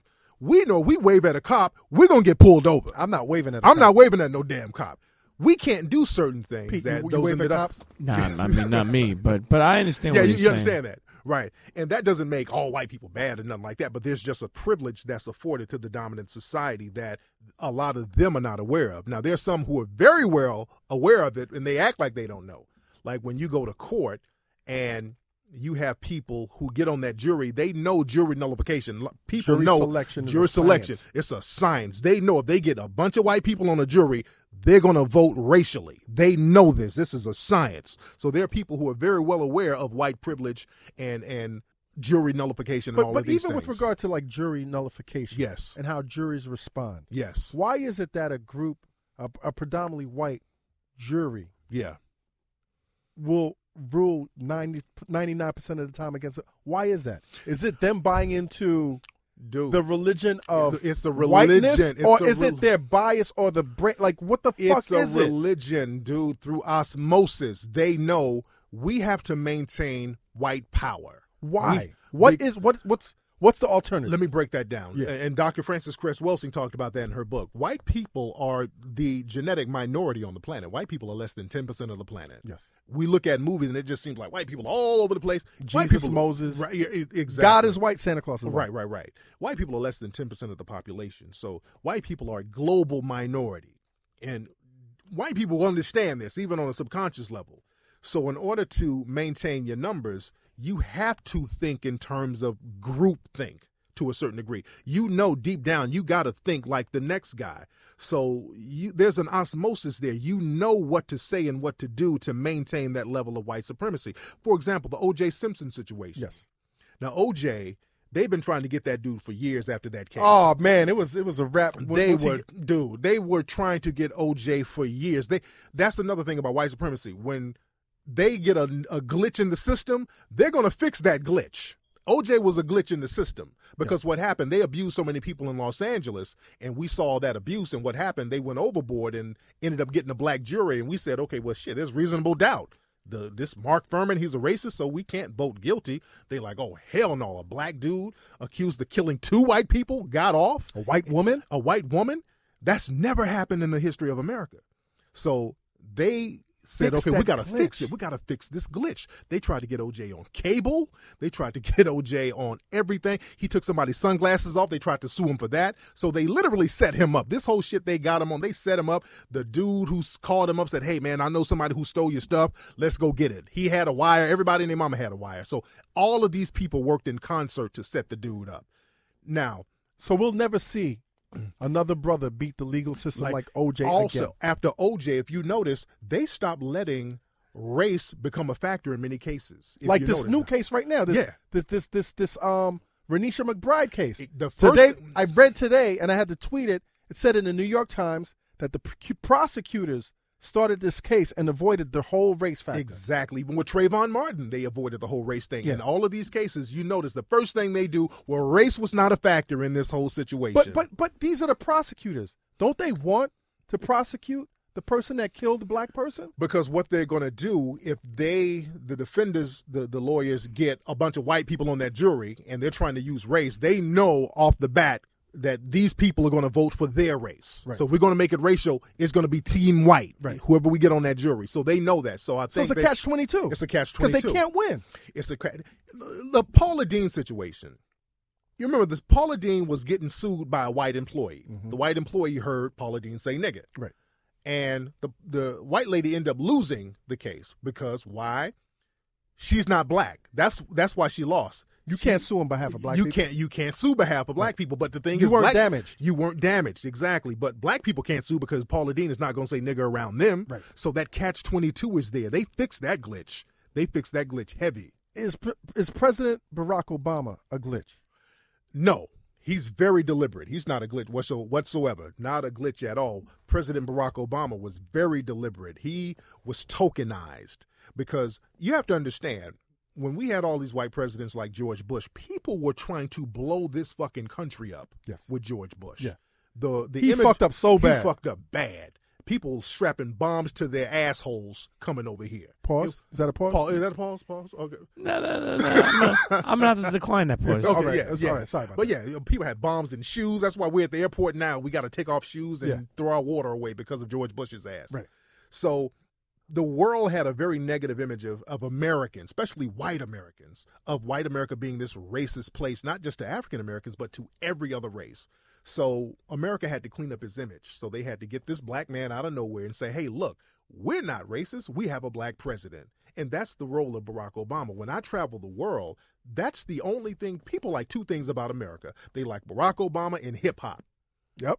That's it. You go around the world, people see me and start pop locking and shit. And Dude, Obama. I was in Belgium Yeah. in 2007 when Bush was still in office. Yeah. And I was hanging out with these Belgians. And this one dude in particular, we would get drunk, and he would be like, I don't understand why you people haven't ousted George Bush. So I'd be like, yo, you don't understand the American system. In Europe, you know what I'm saying, the government is afraid of the people. Yeah. But in the U.S., people are afraid of the government. But he would stare at me like he wanted to kick my ass because of his hatred for Bush. But getting back to my initial question, now that Barack is in office, and these sentiments, like there's this hatred, there's this backlash, not just towards Obama, but to black people in general. Right. Is that fixing the glitch in a sense? To put niggas back in their place? It's a catch-22 because now the image of America worldwide is more diplomatic because the thing is, America's going around the world saying we got to spread democracy. We're diverse. And people keep putting it back in their faces. Hey, we see how you're treating those black people over there. When you look at hostage situations, there's a movie Argo with Ben Affleck. Saw it. Good movie. Good movie. But they left something out. Over there in Iran, when they took those hostages back in the early 80s, they didn't let you know. They let the black people go. Right. Yeah, the African-American hostages, they let them go because they said, we know what they do to you guys over here. We have no problem with you. A lot of situations, they let African-American hostages go. Because they know. They already know. And Argo, the dude Ben Affleck was playing, he wasn't white. That's another thing they left out. Argo, the real guy was Hispanic dude. Very important because the thing is, those other there's countries, a sensitivity. There's a sensitivity to people of color. Exactly. And you notice whenever they try to negotiate hostages in other countries that are American, who they send over? Whenever they try to get our hostages, they send Jesse Jackson. You remember that? They send Jesse everywhere. Yeah. Because, Jesse's not a political person, but they would send him over there to do, because they knew they had more of affinity to Jesse Jackson. It's 2014. Yeah. We're supposed to be so sophisticated. We got the iPhones, we got the internet, we got all this information. But the information that you show in Hidden Colors, the series, is virtually unknown. Yeah, it is. It's unknown. I send my kids to one of the top schools in the city. And when I talk to their history teachers about, I really want you to teach my kids about the history of Africa, they look at me with this blank face. So the shit seems so overwhelmingly like powerless, like to change this system. I'll give you a story. I'm kind of rambling, but I'll give you the story. I went to this brother's name, Charnier Corey. He has this store in Brooklyn called Leisure Life. Okay. So I'm sitting in this shop, and there's this desert boot that looks so fly. He's got this desert boot in his shop. And I'm like, oh, that's Clark's. That's the Clark desert boot. He's like, no, it's the Veli. The Veli is the shoe that originated from Namibia. And it's from this antelope-type creature.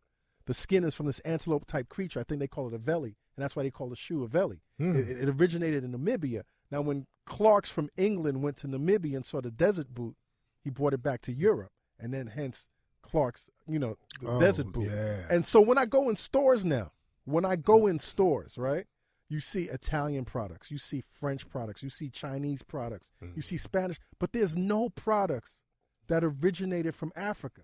Like, how much other shit did they steal from us? Even, man, we talked about that in Hidden Colors 1, man. We talked about the Italian clothes and Italian fashion, like alligator shoes. Ain't no damn alligators in Italy.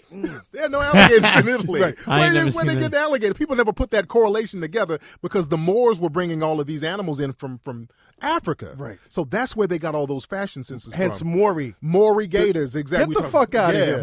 Maury is playing the word Moorish. There was a dude, man, going back to the Moors. So Maury was not an Italian dude. No. Moorish is Moorish. That's what that stands for. I don't know any guy named Maury that was Italian. And the only Maury I knew was in Goodfellas, and he got whacked because he wouldn't shut the fuck up. Exactly. So what else are on the shelves, man, that are from our culture? Man, there's so much stuff. The whole fashion sense basically started in Europe. It was a black dude who was a Moor named Ziriab. There's a black man in the Middle Ages named Ziriab who literally started fashion sense in Europe. Right. He taught people how to cut their hair and style their hair a certain way. He taught people how to wear garments for the season. His name is Ziriab. That means black bird, but this guy was a singer. He was a celebrity in Europe and jet black dude. And history books don't ever talk about this brother, man. So this is why it's important for us to tell our history, because we got the resources. We got to stop depending on others to tell our story, because, again, if you're trying to maintain your religion of white supremacy, why would you tell it? Right. So it's up to us to do that. You know, I'm glad you said that, man, that white supremacist racism is a religion, because it makes a lot more sense. I read a lot of Tim Wise, and he says that white supremacist white supremacy is a mental state. It's a mental illness. But what you're saying is more on point, because it's harder to change somebody's religion than anything else. Exactly. Because you can sit up with a person, and again, a lot of white people know all the stuff that's in Hidden Colors. Do they really know it though? Because dude, it's the same education system. Yeah. A lot of them, look, when I go to these museums and all of this stuff, again, they know what they have in their museums. They know what they have in their books. But the average kid in America, average white kid in America does not know. But they're following this religion blindly. Right. Exactly. They because they want to believe black inferiority. They want to believe that. They want to believe that blacks just don't work hard enough. They want to believe that blacks don't have family values. And if they're excelling, they're only excelling in sports and entertainment. Exactly. And if a black person gets in a high position, well, that's because of affirmative action. Right. But we know that affirmative action, it benefits more white women than anybody. So when you call that out, and again, I've had many debates with white supremacists, they run and they duck and dodge because they will not admit the truth. That's another thing. They won't just sit up and say, okay, look, you Africans did this and you did that, because that's going to challenge their belief. So they'll run. And the worst thing you can do is challenge somebody's religious belief. Absolutely. People, people kill each other for that. Absolutely. So what do we do, Tariq? Like I didn't see Hidden Colors 3. Tell us about Hidden Colors 3. Hidden Colors 3, we focused a lot on racism in America. Right. We really get down with racism. Because the prior two was like global. Right. We talk about racism in America. We talk about a lot of black inventions in America that were taken from us. What are some of the inventions? Stuff, man. Other than the toilet bowl. Yeah. Paul Mooney talked about that. But, man, there were black car companies that folks don't know about. Like what, There was a Patterson car company out of Ohio. They had cars that were better than the Model T from Ford. From Ford, yeah. But Ford and those guys, they priced those dudes out. I always ask, why don't we have a black auto company? Yeah, we had that. Patterson Car Company. And the reason why Ford was thorough, because of George Washington Carver. Ford was real good buddies with George Washington Carver, and he was creating all of these things, and they were using it at the Ford plant. Even soybean was created to make for cars and make for military vehicles. That's what like in terms of like oils and all. Oh yeah, and you make plastic out of soybean. You know that? Yeah, I didn't know that. Yeah, so for the car body. Yeah. You make plastic and car parts. So they were getting all that stuff from George Washington Carver. What else? Man, shit, we got a whole list of stuff in Hidden Colors 3. And we talked about black people who owned railroad companies that were taken from them. We talked about Black Wall Street. Black people owned all of these prosperous businesses, and the dominant white society, they were like, look, they get more powerful than us. We got to do something about this. So they were destroyed in many cases. So, the narrative is that since slavery, we've been fucking up. You know what I'm saying? We've been fucking up. But, I know that not to be true. Absolutely. You know what I'm saying? We've had periods where black people have thrived. Absolutely. And then something happened to come along, like bombs or, you know what I'm saying, assassinations or crack that's thrown us back. Exactly. So once again, here we are in 2014. Is it too late? Are we too beaten? No, we're not, man. What we got to do is just start practicing group economics. We got to get an economic base, because the thing is, black people, if somebody keeps telling you, and let's go back to the street dudes and the pimps and the hoes and all that. One thing I noticed about the players on the street, one way certain dudes would break women down is by telling them that they weren't shit. You're a bitch. You're a bitch. And you're a hoe. You're a bitch, hoe, raggedy bitch, hoe. And then once you break her down, you can mold her into anything she wants to be or you want her to be. That's an old pimp technique. And that's been done to black folks for years. Centuries. You ain't endless. You turn on the TV. And you can't escape it. That's the thing, because black people try to walk away or run away from the racism. You can't do it. You can't do it. There was a lady named Jane Elliott. You're probably familiar with her. With the blue-eyed test. She's a white lady. Yes. She does these tests called the blue-eye test. She's a teacher. And she does these training things with white people. And for an hour, they get white people in a room and they do this thing where they segregate the blue-eyed whites from the brown-eyed whites. And during the hour, she's going to discriminate against these people, talk down to the brown them. eyes or the blue eyes? Either one. She switches it up. Okay. And she'll pick somebody out and discriminate against them. This goes on for just an hour. This woman does these training manuals. A lot of these white people can't last 5 minutes in this woman's class.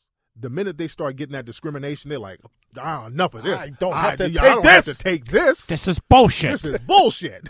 And she said, you see that right there? These people can't take discrimination for 5 minutes, and you know it ain't real. And you expect these other people out here to take it every single day of their lives. People living a long time with it. Exactly. So how do you think they feel? These black African Americans have to deal with that every single day.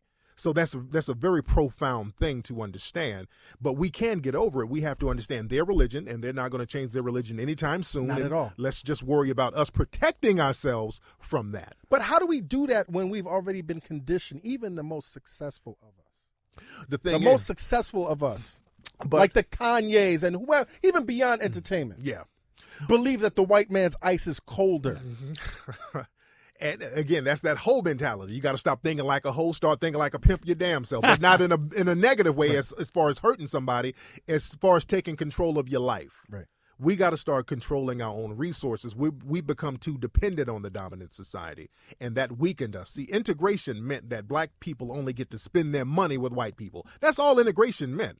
After the 60s, nothing really changed for black people. If you look at it. It got worse. It got worse economically. Economically, in terms of like career and educational. So I got this theory, and I don't want to subscribe to it, but I do believe that there's a major faction of integration that threw black people back, and that segregation was almost in a sense better for us because we were more self-sufficient.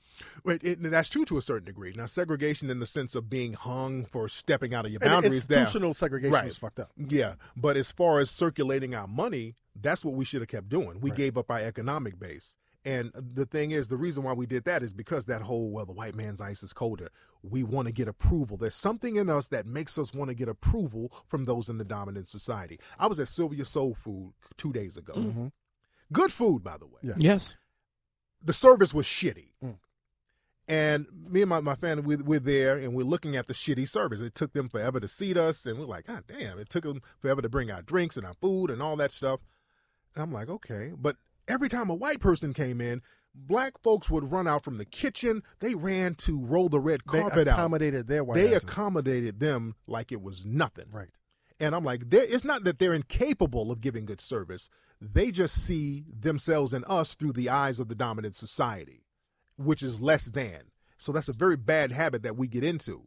So when we see white people or people in the dominant society, we get on our P's and Q's. We give them and we treat them in a superior manner because we look at ourselves differently. That's why I go into history to teach black folks this is who you really are, not what they told you were.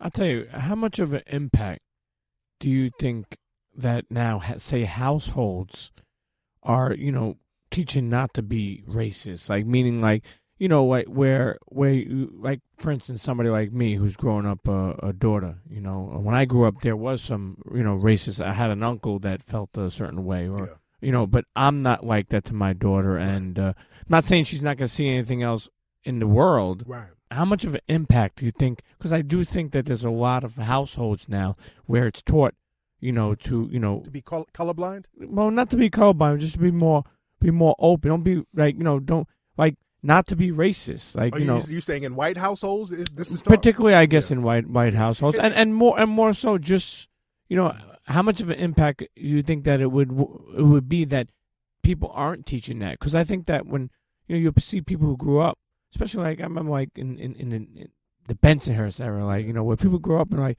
I don't mess with them, or they're not allowed around there, or this, and it teaches the next generation to grow up and hate black people too. Right. Well, the thing is, unfortunately, look, all white people, there's two types of white people. There's non-white supremacists and white supremacists. And white supremacist doesn't mean a person with a skinhead swastika or a Klan mask on or whatever. Those are white extremists. But a white supremacist is anybody who thinks that they're superior to black people. And directly or indirectly, they act on that. Because racism is an action. It's not a thought. It's an action. Racism is systematic. It affects the lives of people of color. And there is no black racism. When people say stuff like, well, racism goes both ways. I hate when you call out something and they're like, you're being a racist. No, I don't control the resources. When people say, well, racism goes both ways. And I'm sure you've been accused of being a racist. Dude, I'm like, okay, tell me any law that ever existed that benefits me and disenfranchises any white person. Affirmative action. And I'm going to tell you the white people that the white women that it helps, the gay white males, the white people who claim 1/5 Native American, all of these people. So let's not go there. There are no laws. There have never been a law in this country that has benefited blacks and disenfranchised whites at all. Racism is systematic, and that's a system that benefits those in the dominant white society and disenfranchises those who are considered black in America. But the thing is, when it comes to white supremacy, all white people don't have to be white supremacists for white supremacy to thrive. Because during Jim Crow, all white people were not anti-Negro and all that, but enough were that made it dangerous for black people.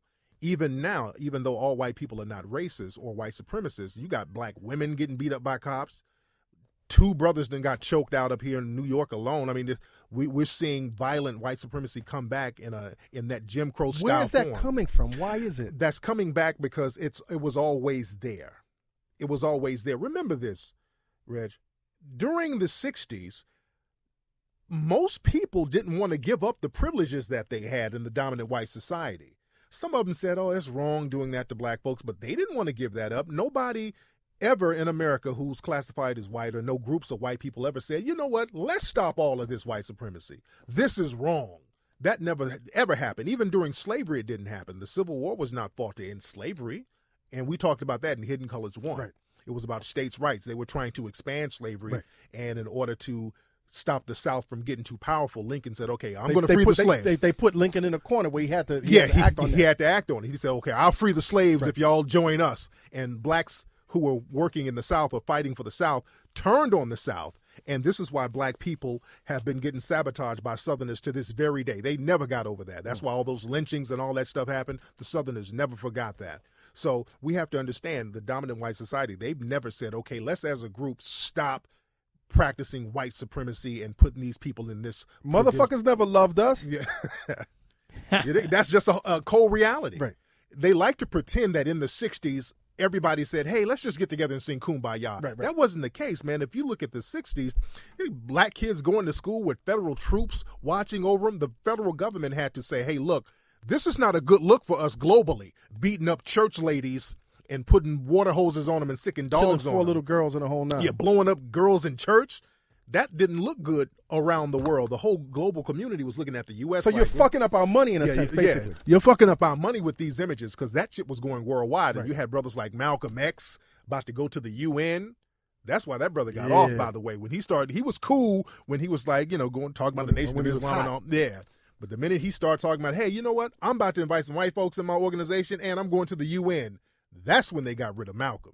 And the same thing with King, by the way, too, because he was talking about economic empowerment. Dr. King, when he started talking about colorblind, and I hate the fact that they've bastardized Martin Luther King's teachings to be like, no, we're supposed to be colorblind, because I think colorblind is such an injustice. Yeah.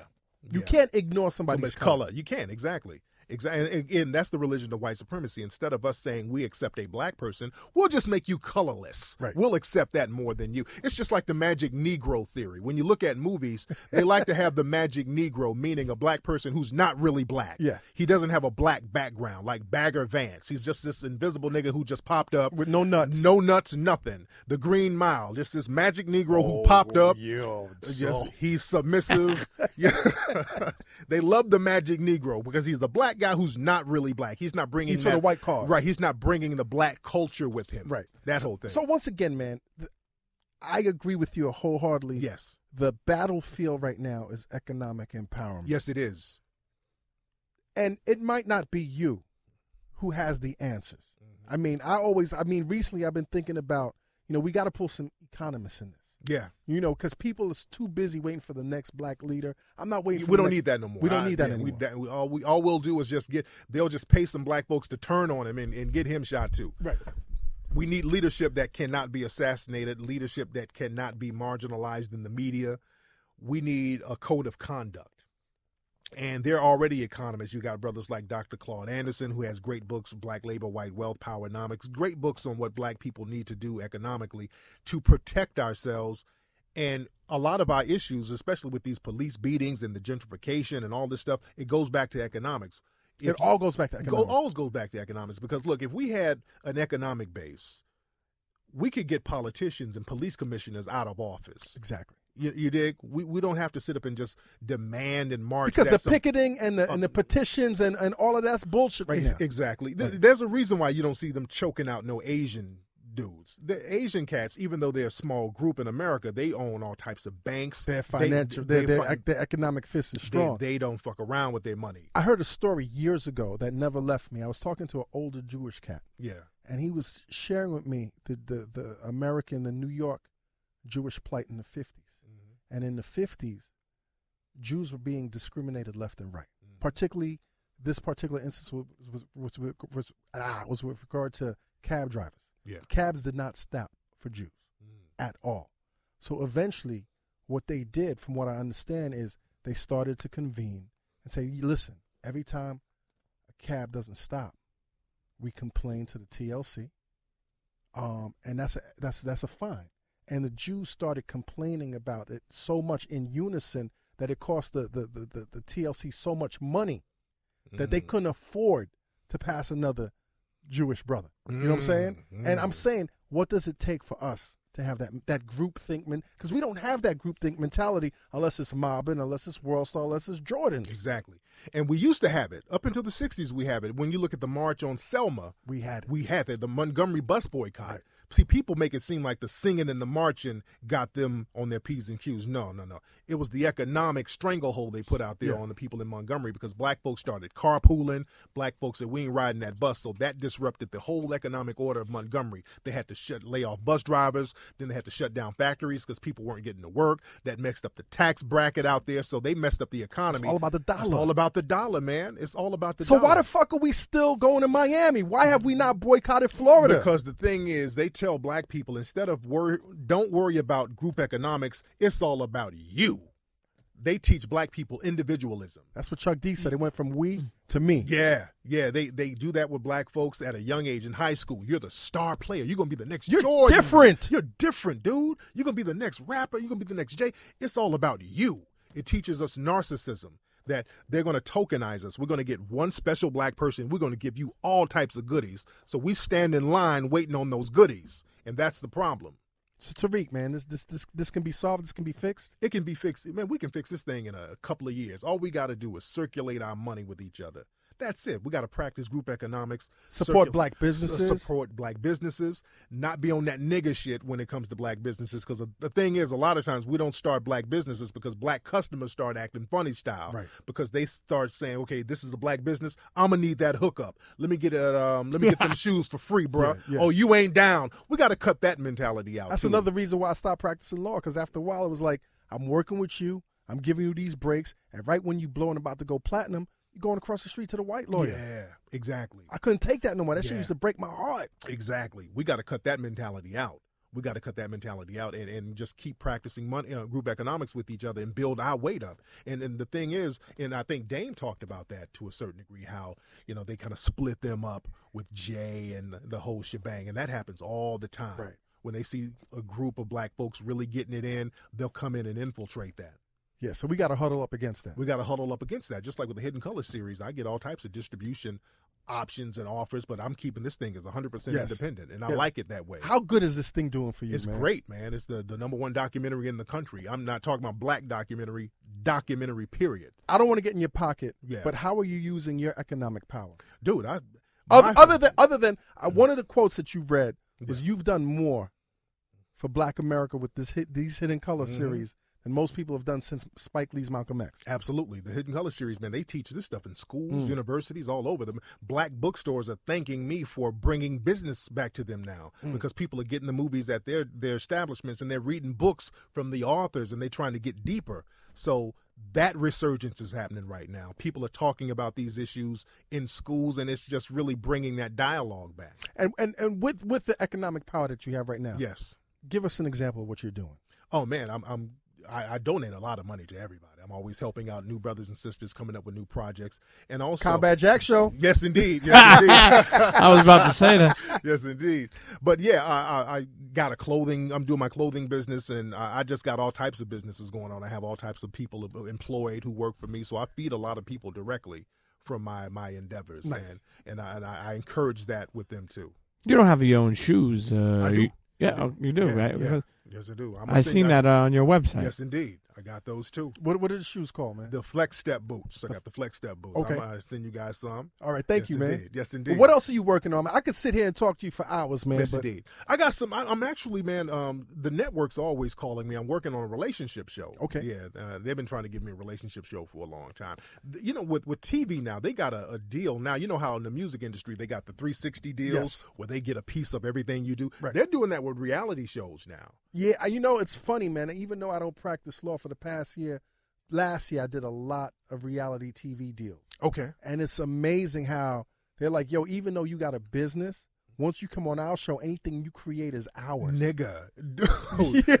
They give me those dude, that's why I haven't signed for a long time. Right. Because I had to get all types of clauses in these contracts saying, okay, look, I already got this established. You can't get this. So that's the reason why it's taken me so long to get something popping on TV like that, because I can't give up all my stuff because I already got books and stuff established. They're trying to get everything you do. Right. For the rest of your life. I'm saying what they call it in Hollywood is the Bethany Frankel clause, because this chick, from the housewife, Housewives, yeah, they call it the. She's got the skinny girl drinking the whole. Yeah, she made Crazy. She made crazy money, and they're like, "Look, we ain't gonna let that happen again." They fixing the glitch. They fixed that glitch. Right. They're like, "We made some nobody housewife that nobody knew, a media mogul. Yep. We ain't gonna let that happen again without us getting a piece." That's good to know. Yeah, man. yeah. So, heavy so, stuff. so, and then you tell us about your radio, your podcast. Yeah, radio show? the Tariq Elite Radio Show. I do that every Wednesday. That's at TariqRadio.com. You guys can get the film Hidden Colors 3 and 1, 2, all of them at HiddenColorsFilm.com. And my Twitter at Tariq Nasheed. Okay, listen, brother, this has been so. I mean, this has been great, man. Class. And bootleggers, all you bootleggers. Oh yeah, I heard you was in Harlem yesterday, flipping beating up tables. the Asians, No, beating up the Jamaicans. Africans. Booyaka. You was beating up the Moors. No. For bootlegging shit. No, I had to G-check a couple of dudes. It was cool. I was real respectful. Well, you were walking down the street. I was walking down the street and I saw some Hidden Colors DVDs. Which one? 1, 2, and 3? I saw 2 and 3. Oh, they had the box set. Oh man. The trilogy. Yeah, they had 2 and 3, so I just confiscated a few. Nice, of them. man. Yeah, but Nice. I was respectful to cats. But Nah, it's good to see you doing really well, man. You're not gaming us, are you? No, Are you no. Are you gaming the black community right No, now? how? Nah, I'm just saying, man, because you're such a hustler. No, man, hustling is good. Right. There's a good hustle there's a difference between a hustler and a scam artist. Yes. See, the people mistake the two. A hustler is somebody, man, you do something constructive and the rewards outweigh the risk and the collateral damage is not as maximum. A scam artist is a smash and grab nigga. Somebody who's thinking of stuff on the fly, a quick buck, quick dollar, trying to make a buck. The risk always outweigh the rewards. This is why you got dudes out here robbing liquor stores, getting $100 and then end up getting 20 years in jail. That's scam. That's artist hustling shit. backwards, That's right? hustling backwards. Yeah, That's scam artist shit right there. Well, Tariq, man, once again, man, it's been an honor talking to you, man. I think this my is great. pleasure. I think our listeners will enjoy this. Pete, what do you think, man? I think it was great, man. Moorish. I tell you one thing. It was like class. Moorish it was knowledge class right for me. now.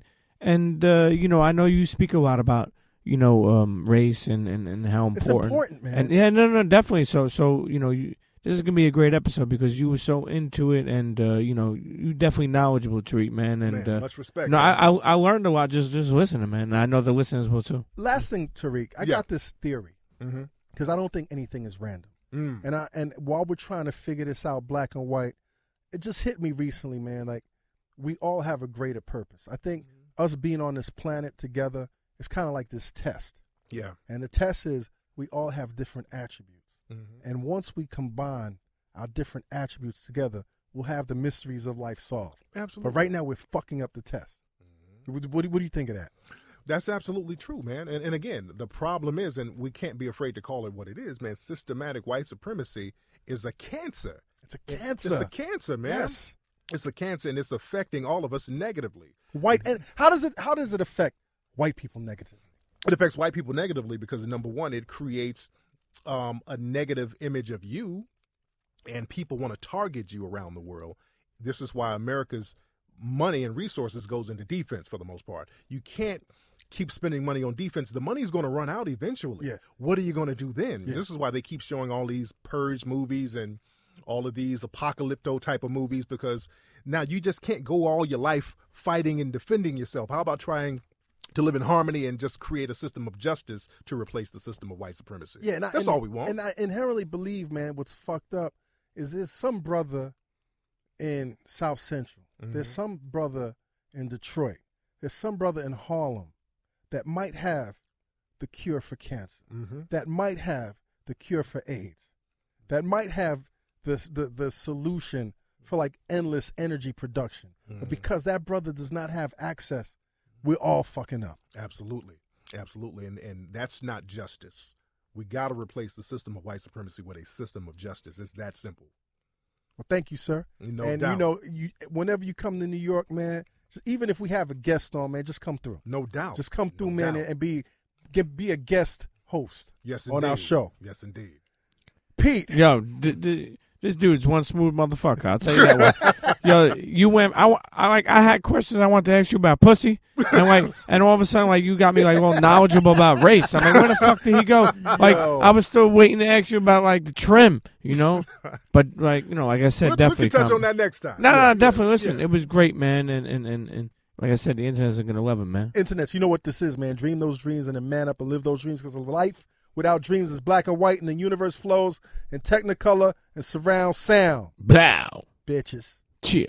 Illuminati! This episode of the Combat Jack Show was produced by Jonathan Mena, executive produced by A. King and Chris Morrow, and recorded in the Engine Room Audio Studio in downtown Manhattan. This is an official Loudspeakers Networks production.